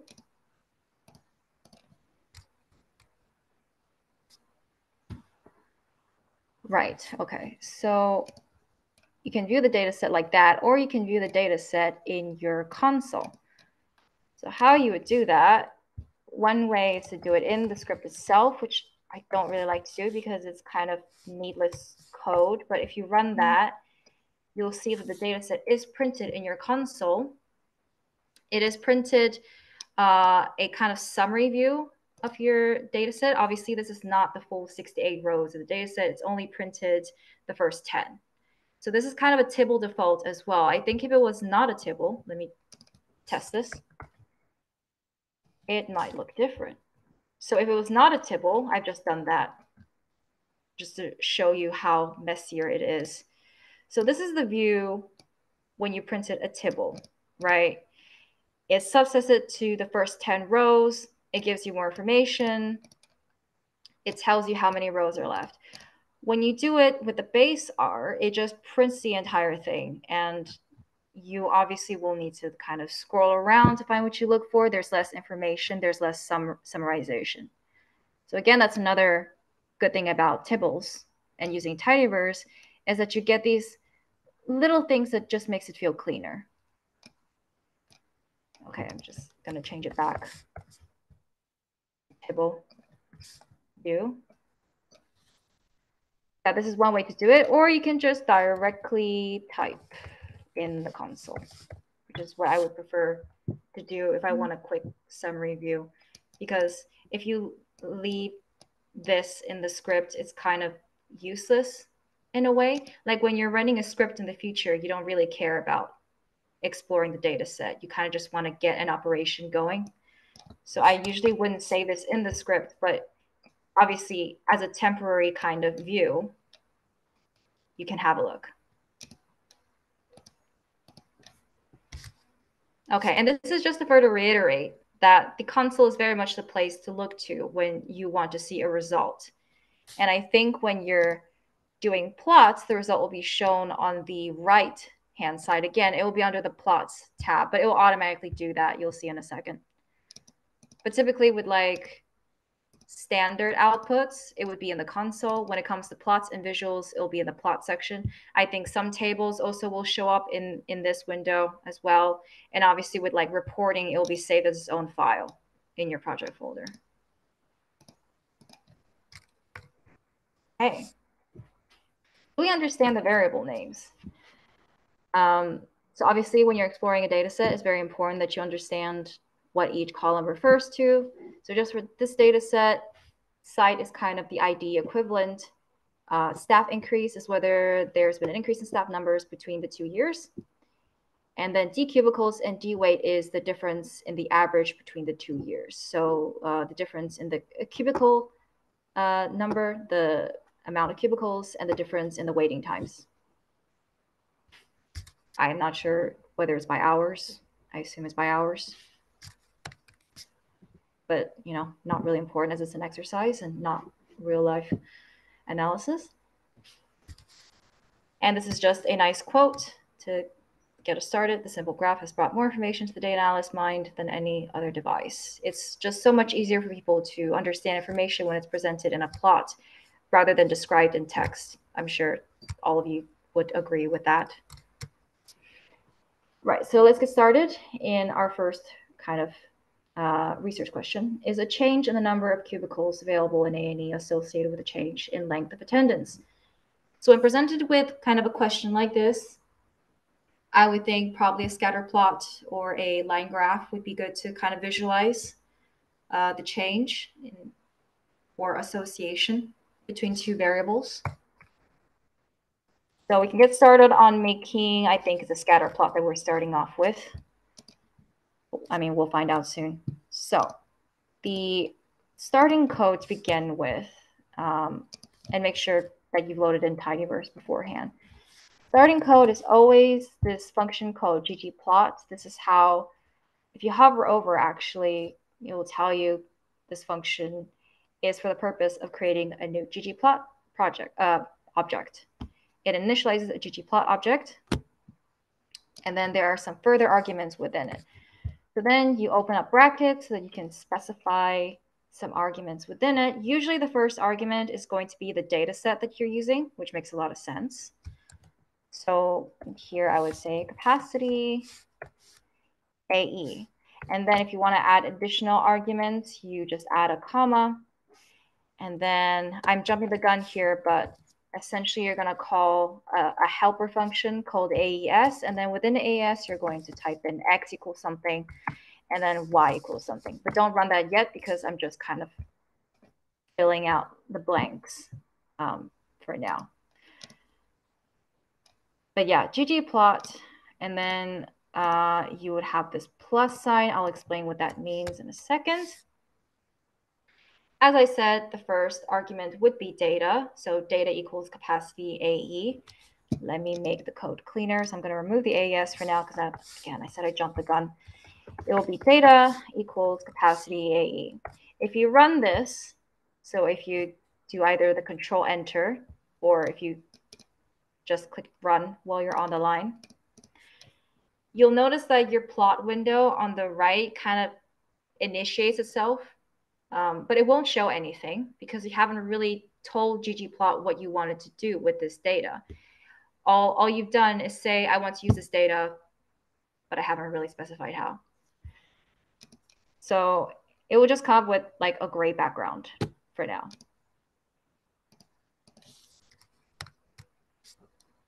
Next, we can add layers with the plus sign that I mentioned afterwards. So this line of code here, geom_point, tells you that, yes, we are indeed doing a scatter plot. Geom_point is for doing scatter plots. So points being, you know, the individual points in a scatter plot. And then you have this AES call, which you can use to specify the X and the Y axis. Let me just make sure that, yeah, okay. So I'm just going to go into some explanations now because it's quite, I think it's quite intuitive. So the first argument, as I said, would be data. And then you want to add in an additional layer. And what I mean by layering is you will have a first layer where it's kind of like the foundation of the plot. The foundation of the plot will just have all the kind of meta information in it. So like, yes, we are using this data set. And then on top of it, you're going to say, I want scatter geometries on top. And then at the very top, you can then add some additional stuff like, oh, I want to add in a regression line, or oh, I want to kind of modify like the legend and stuff like that. So it's kind of like layering details on top of details. So our second layer is going to be geom_point. Geom_point is another function in the ggplot2 package. Open up a bracket to specify more arguments or details in it. And then within it, we've got a helper function called AES, which stands for aesthetic. And then within the aesthetic, you're going to mention that the x-axis is going to be d cubicles. I think. Let me just double check. Yes, d cubicles. And then comma, y-axis equals the average waiting time difference. So a couple of things to point out. Whenever you're specifying different arguments, what I mean by arguments is data is an argument, x is an argument, y is an argument. Arguments essentially are parts of the function where you can actually specify elements of it. So for example, geoPoint is going to be useless unless you kind of specify what the x-axis and what the y-axis variables are going to be. To specify those, you need to use the arguments to kind of input what you want the function to do. There's probably more techie ways of saying that, but I've decided to just kind of freestyle it, as you can see. And then arguments are separated by commas. So anytime that you want to specify an addition argument, like there's also a color argument, you add that after you write a comma in. So if I run this, you'll see that it's actually going to plot something. So ggplot has set some defaults. It's like, okay, you haven't specified a color, so we're going to go with black, classic. You haven't specified, the x-axis and y-axis label names, so we're just going to go with what the variable is called. So that's why it says d-weight and d-cubicles here, instead of something more clean like average waiting time difference or average number of cubicles. So it says some defaults here based on the information that you've given it. And I would say that this plot kind of gets the message across, between the relationship of the number of cubicles and the waiting time. So we can see that the waiting time decreases as the number of cubicles increases, which makes a lot of sense. Let me see if I missed anything. Right. And obviously, geoPoint was the right plot to go with this time because a scatter plot could visualize the relationships of these two variables very nicely, whereas sometimes you might want a bar plot instead, or a line plot, or I don't know, like a box plot or something a bit more fancy. So it's up to you what shape you want to represent the data points. These are called geometric objects, which is why the function name is called geom_point. And the AS, as I mentioned before, stands for aesthetic. So it's very much related to what visual attributes we want to give to the geom. There's also a size argument that I forgot to mention. You can also put it within the function.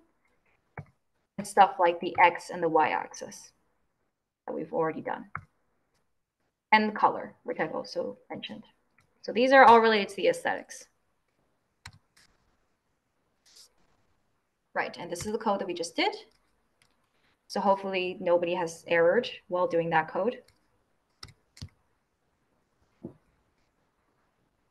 Cool. Any questions about what we've done so far, by the way? I had a question. Yeah, go for it. With with using the plus sign, is that something that's like unique to like ggplot? So anytime you want to do something to whatever the data is you called in ggplot, you write plus and then you go down a line. Is that like always how you do it? Yeah, it's unique to ggplot. Okay. Yeah. You wouldn't do that with other packages. Okay. It is unique. Yeah.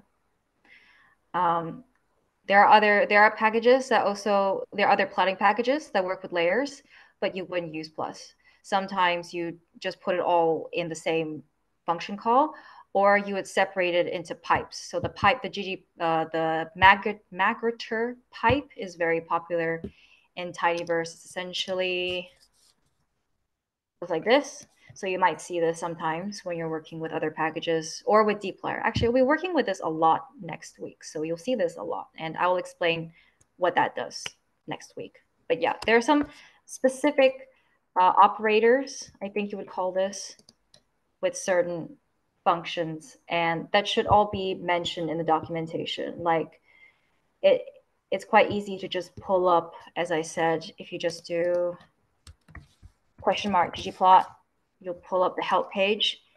And then again, most useful for me personally is just to scroll to the bottom where you see example code with it, and you'll be able to see all the ways that the syntax is used if you're ever unsure. Yeah. Thank you. No problem. Any other questions?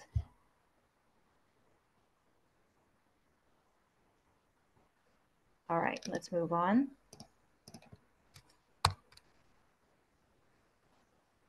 Cool. So as I keep mentioning function, running a function essentially does something. A function will always do one certain thing.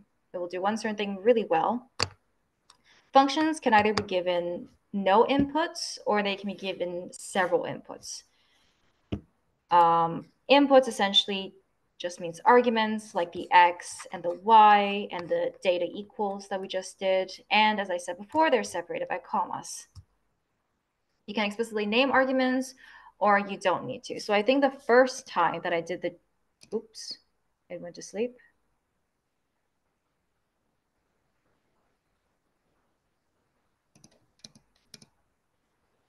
It's okay, we're back.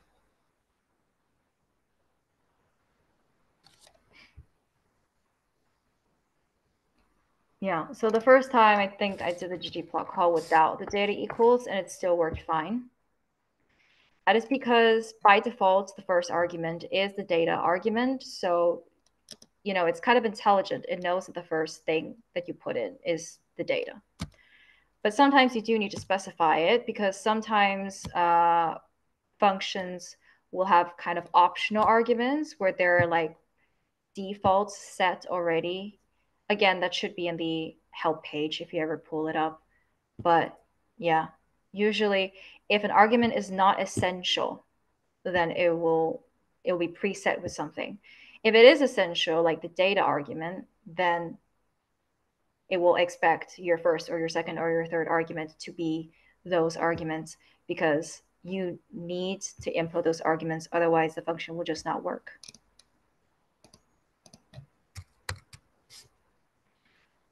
Yeah, other arguments like x and y are similar. So let's just try this real quick. If I remove the x equals, I remove the y equals, and run that, it will still work. Let me broom clean this plot and then rerun it just to show you that it works. And again, this is because the aesthetic function expects the first and the second argument to be the x and the y argument. If I were to do the opposite, like the weight instead,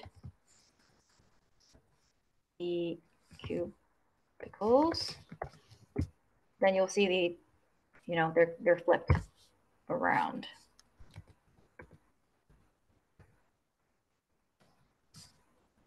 Because it then expects the, yeah, it will always expect the x first and then the y.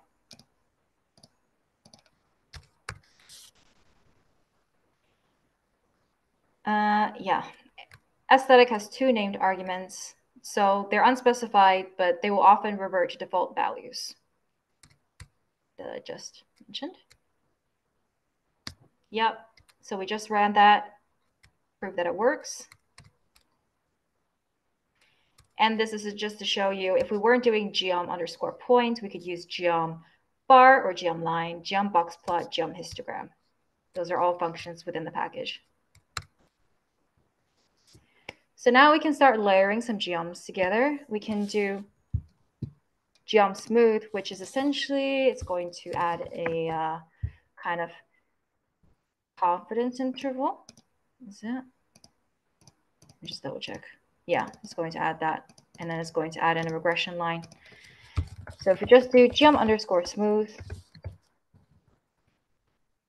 AS, D cubicles again, and then D weight, run that. I misspelled D weight. Adds in this kind of regression level of confidence interval. Okay. So yeah, that is an example of how we layer geoms on top of each other. And you can tell that, you know, we had to specify the aesthetic again.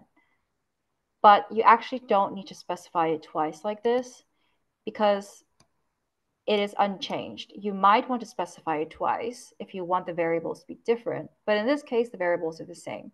So what you can do instead of specifying it twice is you can specify it in the foundation layer, which is this line of code. So what you can do instead is add a comma here and then start typing the aesthetic thing again, decubicles, and then wait, and then remove these because this is the foundation layer. So whatever is specified here is going to be the default for all the other layers on top of it. So let's just see if that works. Again, I misspelled it. Yeah. We can see that that creates the same exact result because everything in the foundation layer should be the default for future layers stacked on top of it.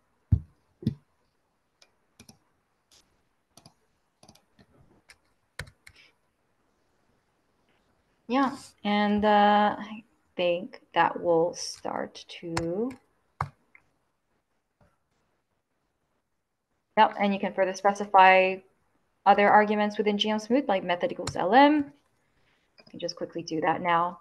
So after you've done everything in the base layer like I did, you can then specify additional arguments within geom_smooth that is unique to geom_smooth, such as method equals lm. And don't forget the quotation marks around lm because the argument method needs a string argument.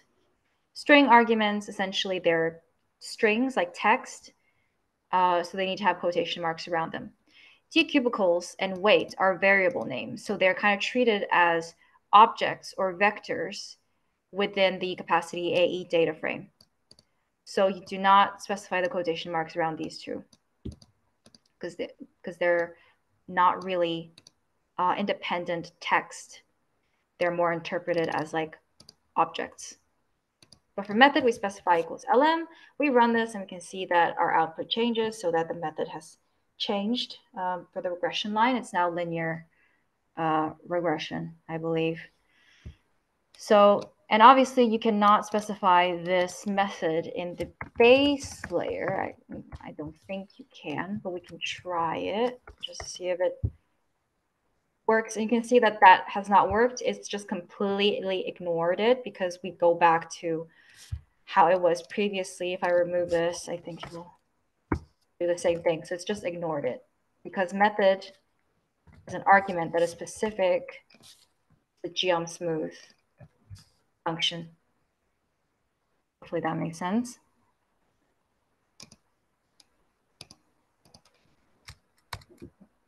Yeah, so the slides also show you the result that you'd expect to see after that change in code. And then we can do some more things to customize the plot. We can color it by whether the site has had a staff increase or not. So we can do that by specifying the additional color argument that I mentioned. Let's just do that now. So I'm just going to bring up the data set just to remind you there is an additional column for staff increase, true and false, very simple.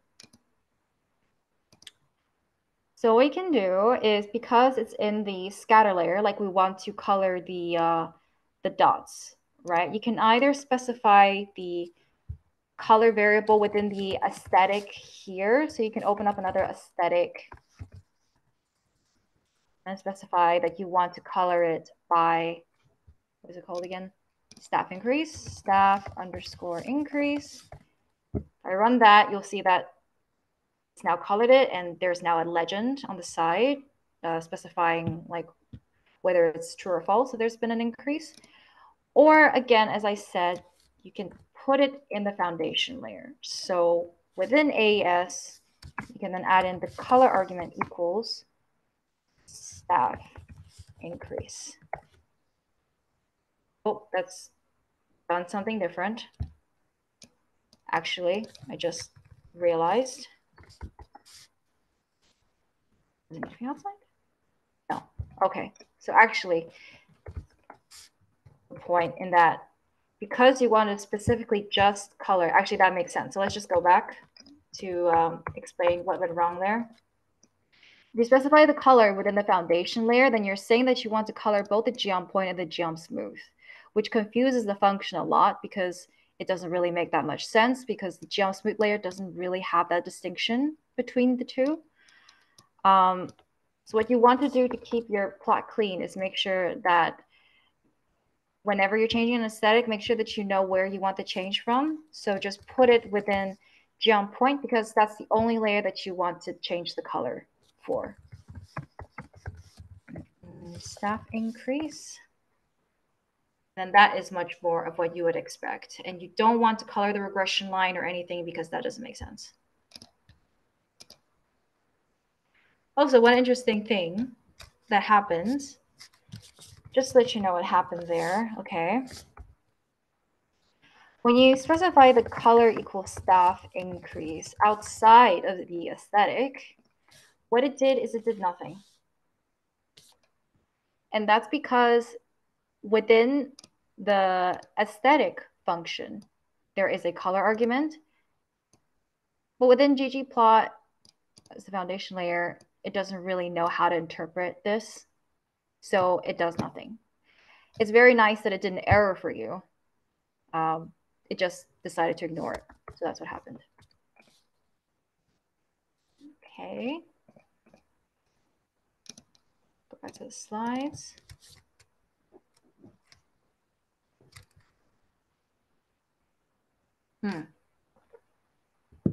Okay, so the slides kind of go into one point that I forgot to mention. So yes, you can color it by whether there's been a staff increase or not. You can also, so I'm switching around a lot. Some of you, if I'm doing this too quickly, don't worry. As long as you get my explanation, that's fine. If I remove the geom point again, if I then specify color equals red as a string, so not an object, it will, oh, that is weird. Oh, sorry, it should be in the aesthetic. I keep messing that up because it will be ignored if it's outside of aesthetic. There you go. So you can also decide to color everything by just a color. So the color argument will also just accept a string. The string could be red, black, blue. So let's do blue. Apparently it doesn't accept blue. It only accepts red. That's interesting to know. I usually don't color things by one color. But you can also accept a specific hash code. So if I Google this real quick, if you've got like an HTML color code that you want, like a specific shade, for example, like this. Again, you don't need to do this. I'm just showing you that it works. Like a specific hex code. And you run that, it will color it to that color as well. That will work. You want to customize your layer. And obviously you can do this in the geom point layer or the geom smooth layer. They should all accept the color argument. Let me bring back normal plot. Okay.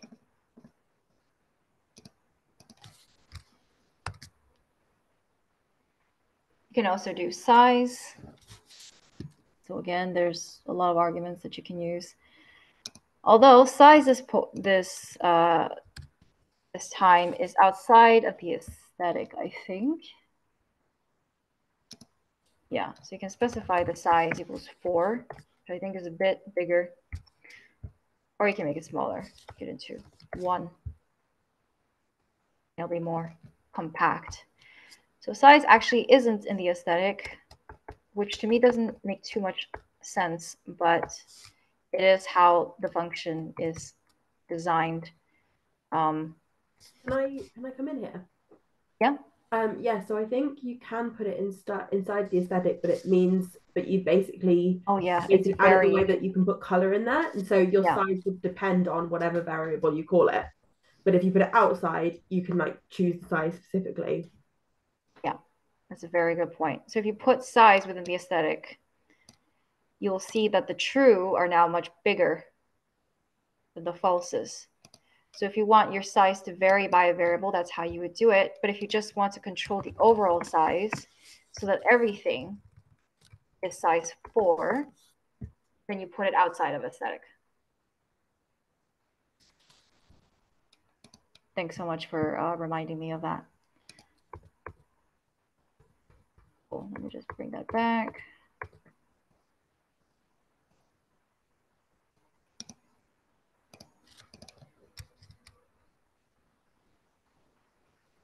Okay, and then it kind of talks about how you can move all the aesthetic calls into your global function, which is ggplot.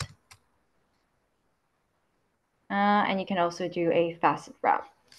So let's try the facet wrap. So instead of, I think we can add it on top of geom_smooth. You add a plus and then a facet underscore wrap function call. So for this function, you need a squiggly line and then the variable name that you want to facet by. So I think, what can we facet by? We can facet by staff increase again. And that. And at this point, we don't really need the color distinction because they're separated into 2 facets based off of whether staff is increased. But as you can see, another way to view a plot by different categories is by facets. So if you have, for example, I mean, this data set is very simplified, but maybe if you had a different variable like geography and you want to see the change in multiple districts or multiple LSOAs or sites or GP surgeries, then you can use the facet wrap to do that and still keep like the color distinction between the staff increase. But today we don't really have a column like that. I mean, we have site, but it's going to look very messy because there's so many. Yeah, so there's too many sites, so that does not look pretty. Maybe if it was on a very, very large document, I suppose, but I think you see what I mean.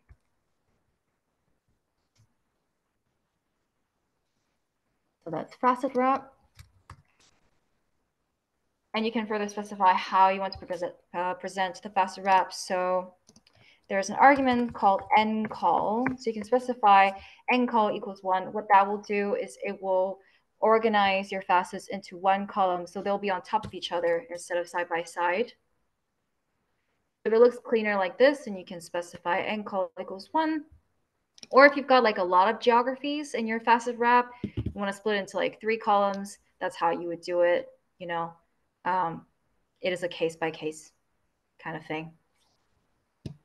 There's also n-row, I believe. So you can do them all in the same row as well. And you can have both n-row and n-call in the same function, giving you full power of how you want to customize the view.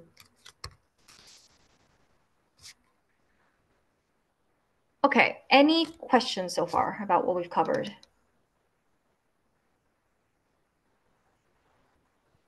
Could you possibly go through the facet wrap one more time? The facet wrap? Yes, Yeah. please. Okay. So for example, if you don't want to use the color, I think that'll make the point a little bit more clearer. If you don't want the color, you want to separate how the data looks like with a staff increase and how the data looks like without a staff increase. Just want to use the facet wrap, then you can do that. So this facet is just for non-staff increase sites with a non-staff increase. And the second facet is for sites with a staff increase. And using this function, you can kind of spot differences between the 2 groups. So it's just another option for you to change your data visual and separate your plot into like 2 mini plots. Some people would prefer that. Also, if you've got a data set that has more variables like geography, you might want to see how the plot looks like in different geographies or in different GP surgeries, how like the trend changes and whatnot, and you can spot the change. So facet wrap, again, once you specify the function, just make sure that the first argument is the variable that you want to facet by, and that would be staff increase in this case. If you want to, it's a shame that there aren't more options here, but I think I loosely used cite and kind of worked. But yeah, the first argument will be the variable in your data set that you want to facet by.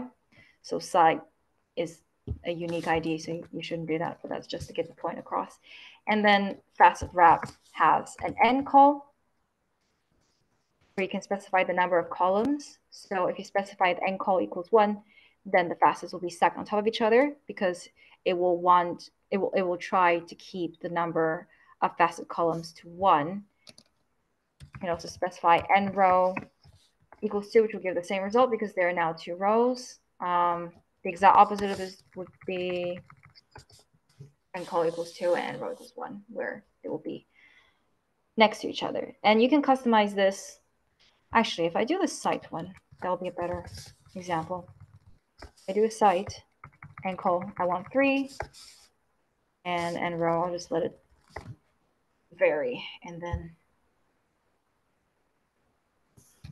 as you can see, it successfully separated all of the sites into 3 columns.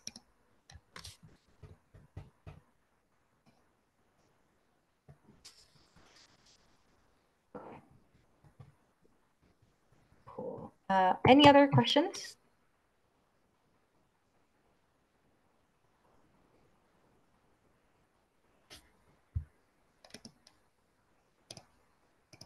Okay, I think we've got just a few slides left. So with any luck, we might finish early today, get an earlier lunch.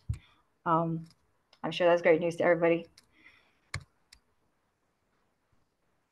Right, so let's have a look at another research question. How are weight values distributed? We kind of want to see if it's like a normal distribution, or if it's skewed one way or another. So one good way of doing this is to plot a histogram instead. So again, it's just another geom call. I feel like at this point, you must probably be well acquainted with how that would work. So instead of, actually, I shouldn't remove code like this. I'll just keep it and I'll just make another plot. So ggplot, again, capacity, AE, static, d cubicles, and then d weight. Plus, this time we can do geom underscore histogram,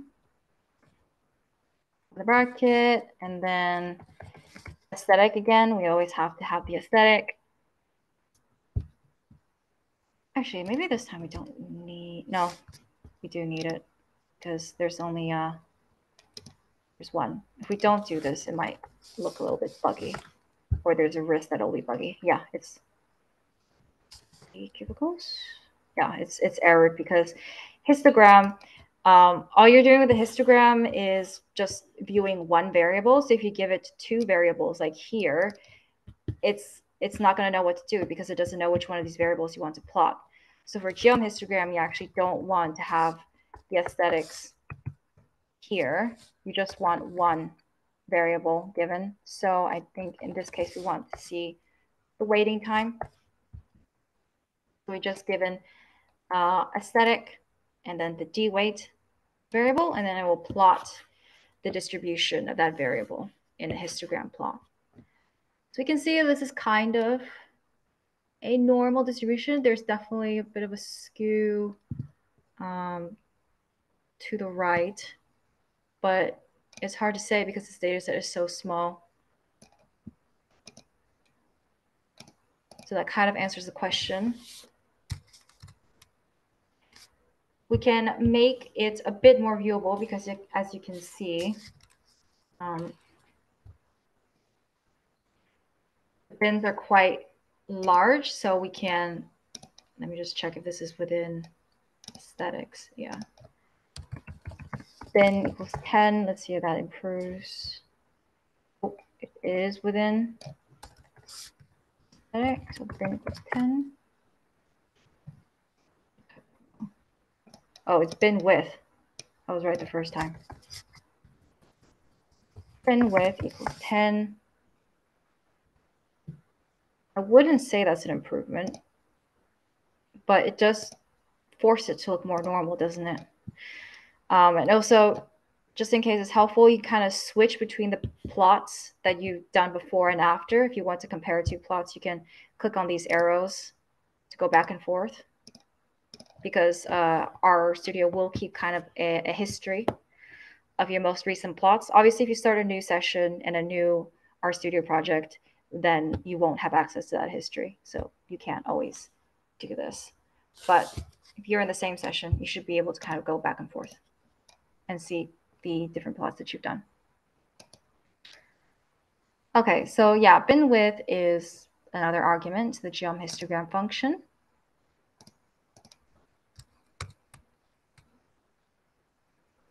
Now, if we want to see the number of attendances by site, site being kind of the unique identifier of this data set, we can look at, we can use a bar plot to visualize that for the number of attendances for each site.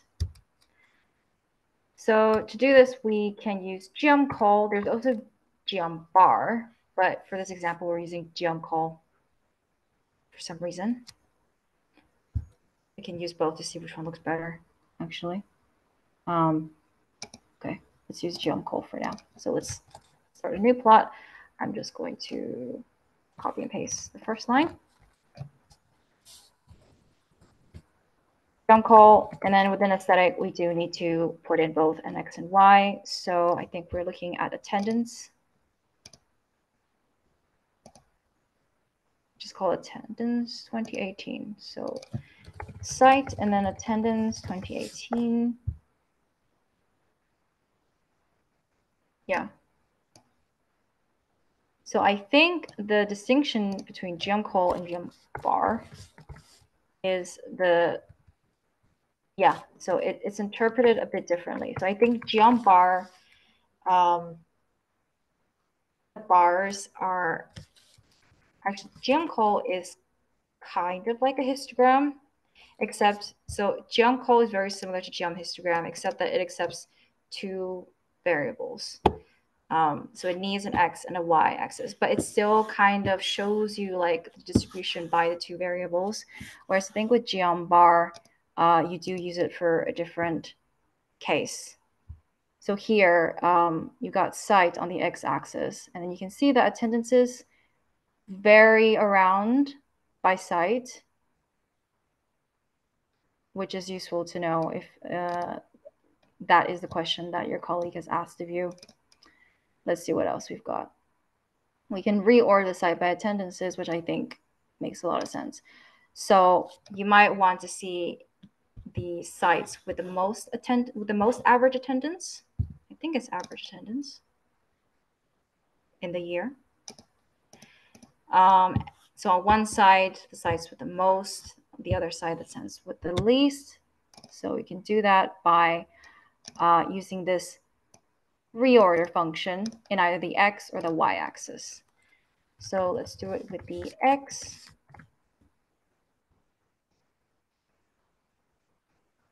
And I need to specify X equals.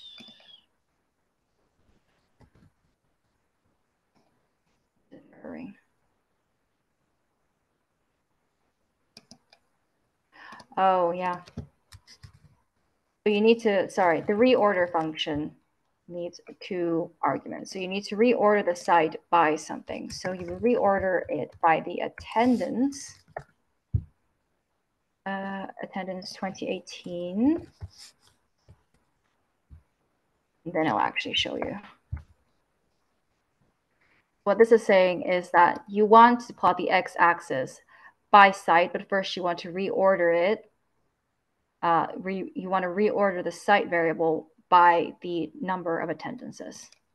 So that way you get this nice ascending plot, even though it's kind of messy.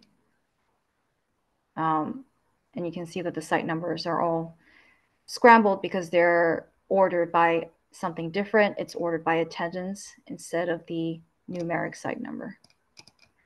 It's probably more useful if you had less sites and if the sites each had like an actual name attached to it so that it makes more sense from a visual point of view.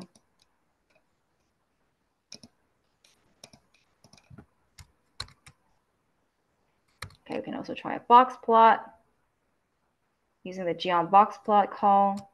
Again, it accepts the X and Y, and then we have an additional labs layer. So labs is nice to mention because at this point you kind of want to clean your plot, right? So we can actually add it to the geom call one. So if you do a plus labs, labs is just short for labels. You open the labs, and then you specify the title is sites by 2018 attendance. If you just run that, you'll see that it's added the title, very much expected. And then you can also clean the X and Y labels. So if you specify X equals attendance in 2018, run that.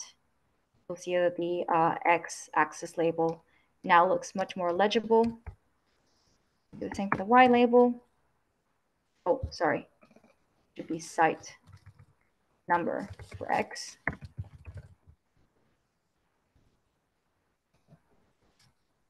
And then attendance in 2018 is the Y-axis label. I think that is much more interpretable. And you can do that for all the previous plots as well. So just to demonstrate the box plot, I'm going to copy and paste this code. And instead of the geom call, I'm going to do geom box plot. And we're still going to do the site and attendance, I believe. Or maybe, I think it would be cleaner if we did. I'm just going to erase everything. I think it would be much cleaner if we did the box plot by staff increase. Is that the example they used? Yeah, staff increase and waiting time. Okay. X equals staff increase, Y equals the wait. And then obviously the title needs to be changed. X and Y variable needs to be changed. So the Y is now staff increase.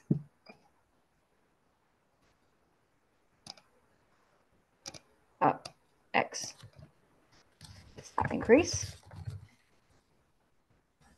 The Y is average waiting time. The title is average waiting time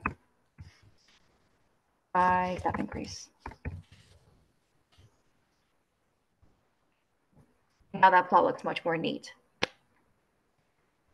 If you want even neater, this is mentioned in the slides, but you can add in a pre-built template called geom theme minimal, which I like to use. And it just kind of removes that gray background. So it looks like a little bit more clean. And obviously there's other themes that you can look up. I'm sure if you Google the ggplot documentation, you'll see a bunch of other preset themes. You can also set your own theme in a way by modifying the preset visuals using another function. I think we might go through that. No, apparently not. Okay. So let me just ggplot a theme. There's a specific function. It's called theme. And you've got all of these arguments that you can use to further customize your plot. You can modify the background color, the spacing of the X and the Y axis, the grids, how the legend looks. You can place the legend at the top, at the bottom. You can modify how the legend looks. You can modify the axis line, the ticks. You know, they're very specific, like detailed things. All these things you can change using the theme function. We're not really gonna go into it much because at this point it is just up to you and experimentation. There's really not a lot of difficulty in doing it. It's just kind of you trying it out and seeing what you like best, or just following some kind of organizational template that you already have. So just to let you know that you can further customize your ggplot using this theme function. And this is the ggplot2 online documentation. So they've got information on every function in the package, and all of these descriptions and examples for you to look at. So just to let you know that that's there. Okay, I think we're at the end of the slide deck. It just goes into how you can save your plot now. So ggSave, I'm not sure how well it works in Posit Cloud, but I'm just gonna try it, see if it works. For ggSave, let me just try it just to see if it works. You don't need to do this right now. Doesn't seem to work.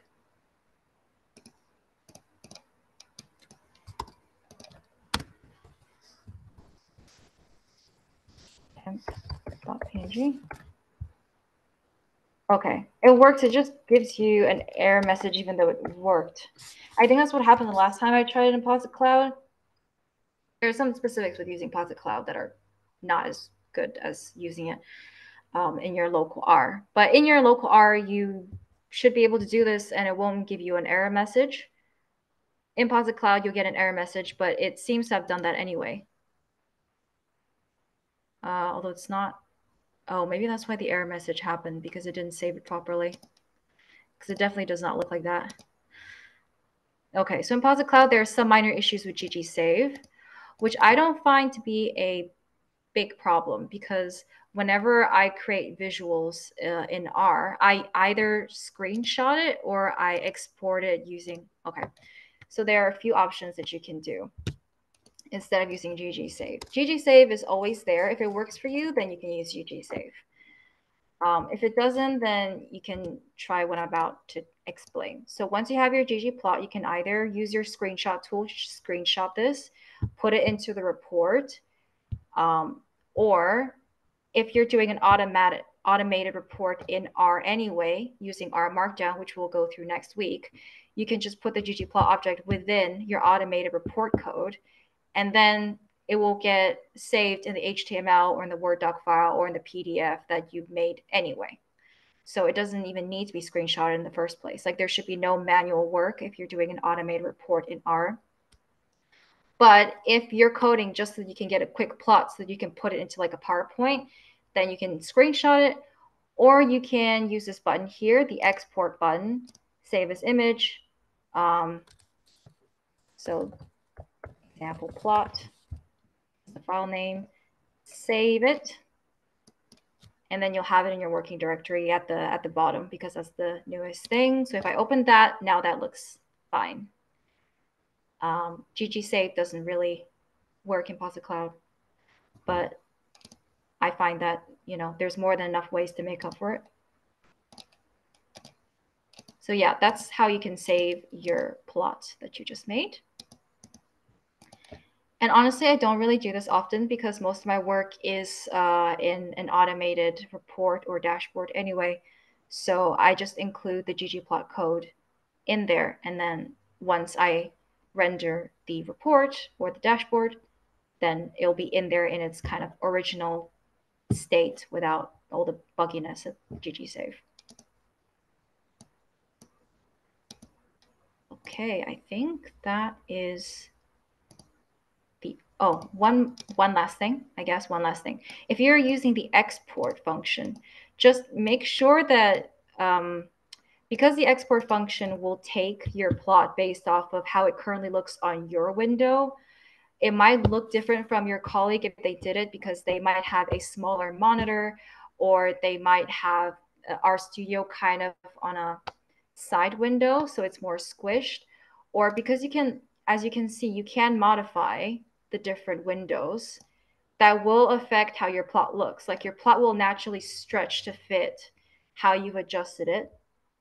So before you do this export, I would just make sure that you've adjusted it into the right size that you like before you do it, because then that will affect it. And also you can modify it using these arguments here regarding the width and the height. And I think these work in pixels, not centimeters, in case you're curious. So yeah, I think that's the last thing I wanted to add. Oh, and the width and the height arguments are available. If ggSave does work for you, then you can specify the width and the height there. So there's a width argument and there's a height argument.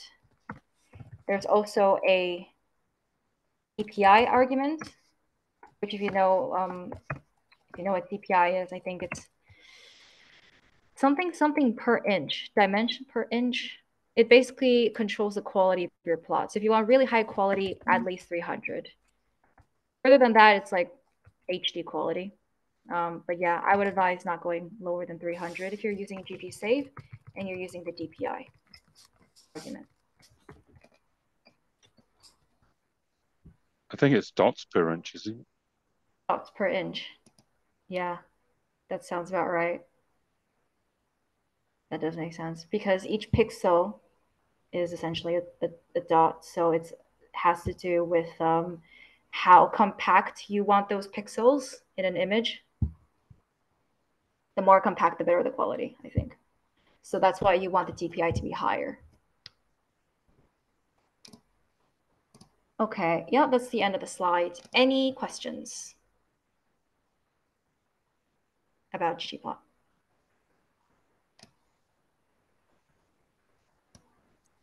I wanted to ask if you wanted to know for formula what all Yep. the different inputs are, things that we can adjust for like a specific plot. Is that all in the help or guidance for that formula, or is there other places we need to look? Yeah, good question. So yes, it is in the guidance. As I said, there's a if you just do the question mark followed by labs, press enter, you will see it. The arguments will be under the usage section, so you'll be able to see all the possible arguments under here. You can also press a shortcut key. So when you're in the function, you can press, I think it was tab. Yeah. If you press the tab key on your keyboard, they will have some suggested arguments for you, which is a very nice, like, quick way to see them. Thank you. Yeah. No problem.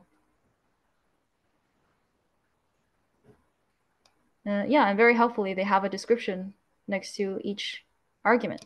So would highly recommend using the tab option. Any other questions?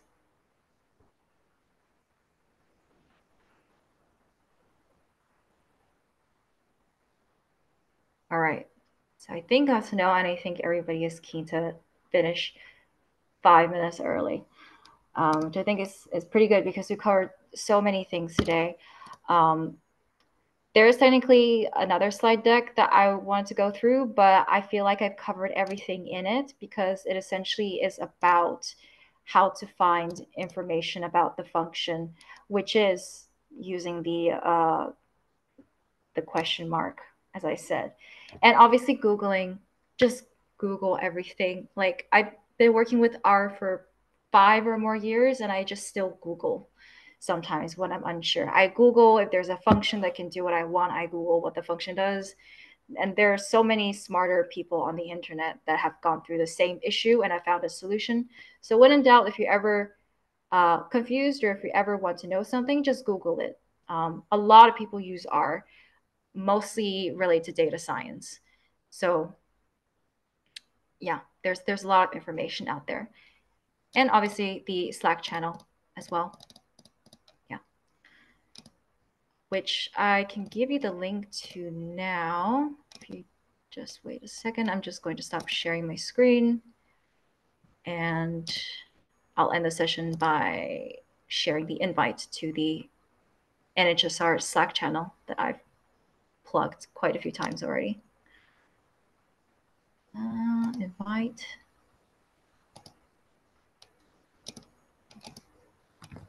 There's I just sent comments about accessing the recording. Do you know the answer to that, Annie? I don't know.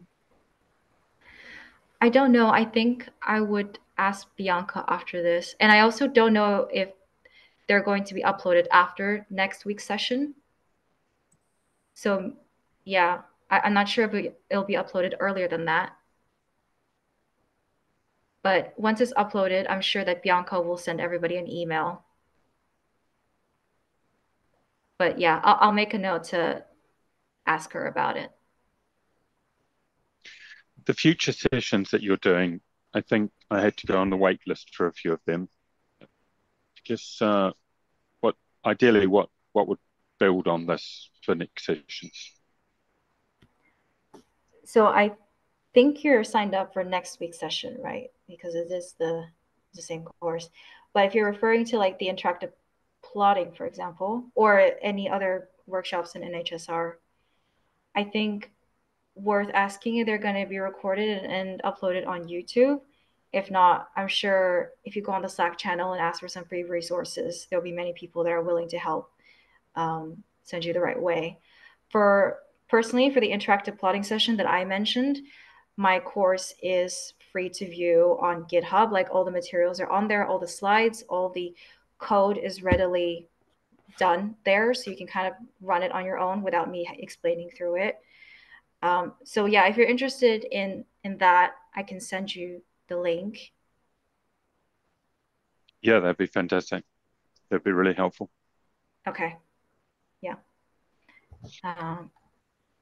And would you say, yeah, would you say, I mean, getting your head around this it probably seems a bit of a trial and error, just practice in the environment and try to understand, different kind of concepts of how you can go about using this, right? Yeah, it is trial and error, as you said. When I first started, I was a bit rusty as well. I mainly used the tidyverse packages. I think when you're first starting off, tidyverse packages is a great starting point. And then you can start experimenting with other packages depending on what you need. I think R Markdown is probably the most useful tool when you're starting off because you can make automated reports that contain plots, tables, automated text, all those cool visuals that we're going to cover next week. And then I think the next steps after you're comfortable with R Markdown is to make R Markdown dashboards, which have like a more horizontal view. You can put in like filters, drop-down menus, and Shiny applications, which are an additional level of reactivity that actually need to be hosted on a website. There are also like blogs that you can make and books that you can make, like online versions of books that you can make using R. And yeah, more advanced modeling. I think those kinds of things are also more advanced. I would say intermediate level R is when you're doing your own functions. So those functions that we've talked about that we downloaded from packages, you can actually make your own. So if you have like a set of tasks that, like maybe there's like a formula or like a model that you already do in your work, you can functionize that. And then you can send that function code to the rest of your team and they can use that same piece of code to run the same like model. So you can functionize that stuff like that. And you can do stuff like for loops. So you can loop through an action like 50 times or something. So I would look into those as well. That's great. Thank you. No worries.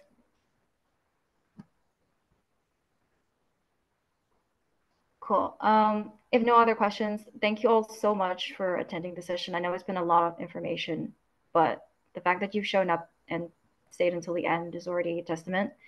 So well done. And we will continue with more data cleaning stuff next week, which I think is my personal favorite. And I'll introduce you to R Markdown, which is very, very useful tool. So I can look forward to that next week. Thank you, everyone. And hopefully see you next week. Thanks. That was great. Thank you. See you next Thanks week. very much, Annie. Thank you Very much. All right. Thank you. Bye. Bye-bye. Bye.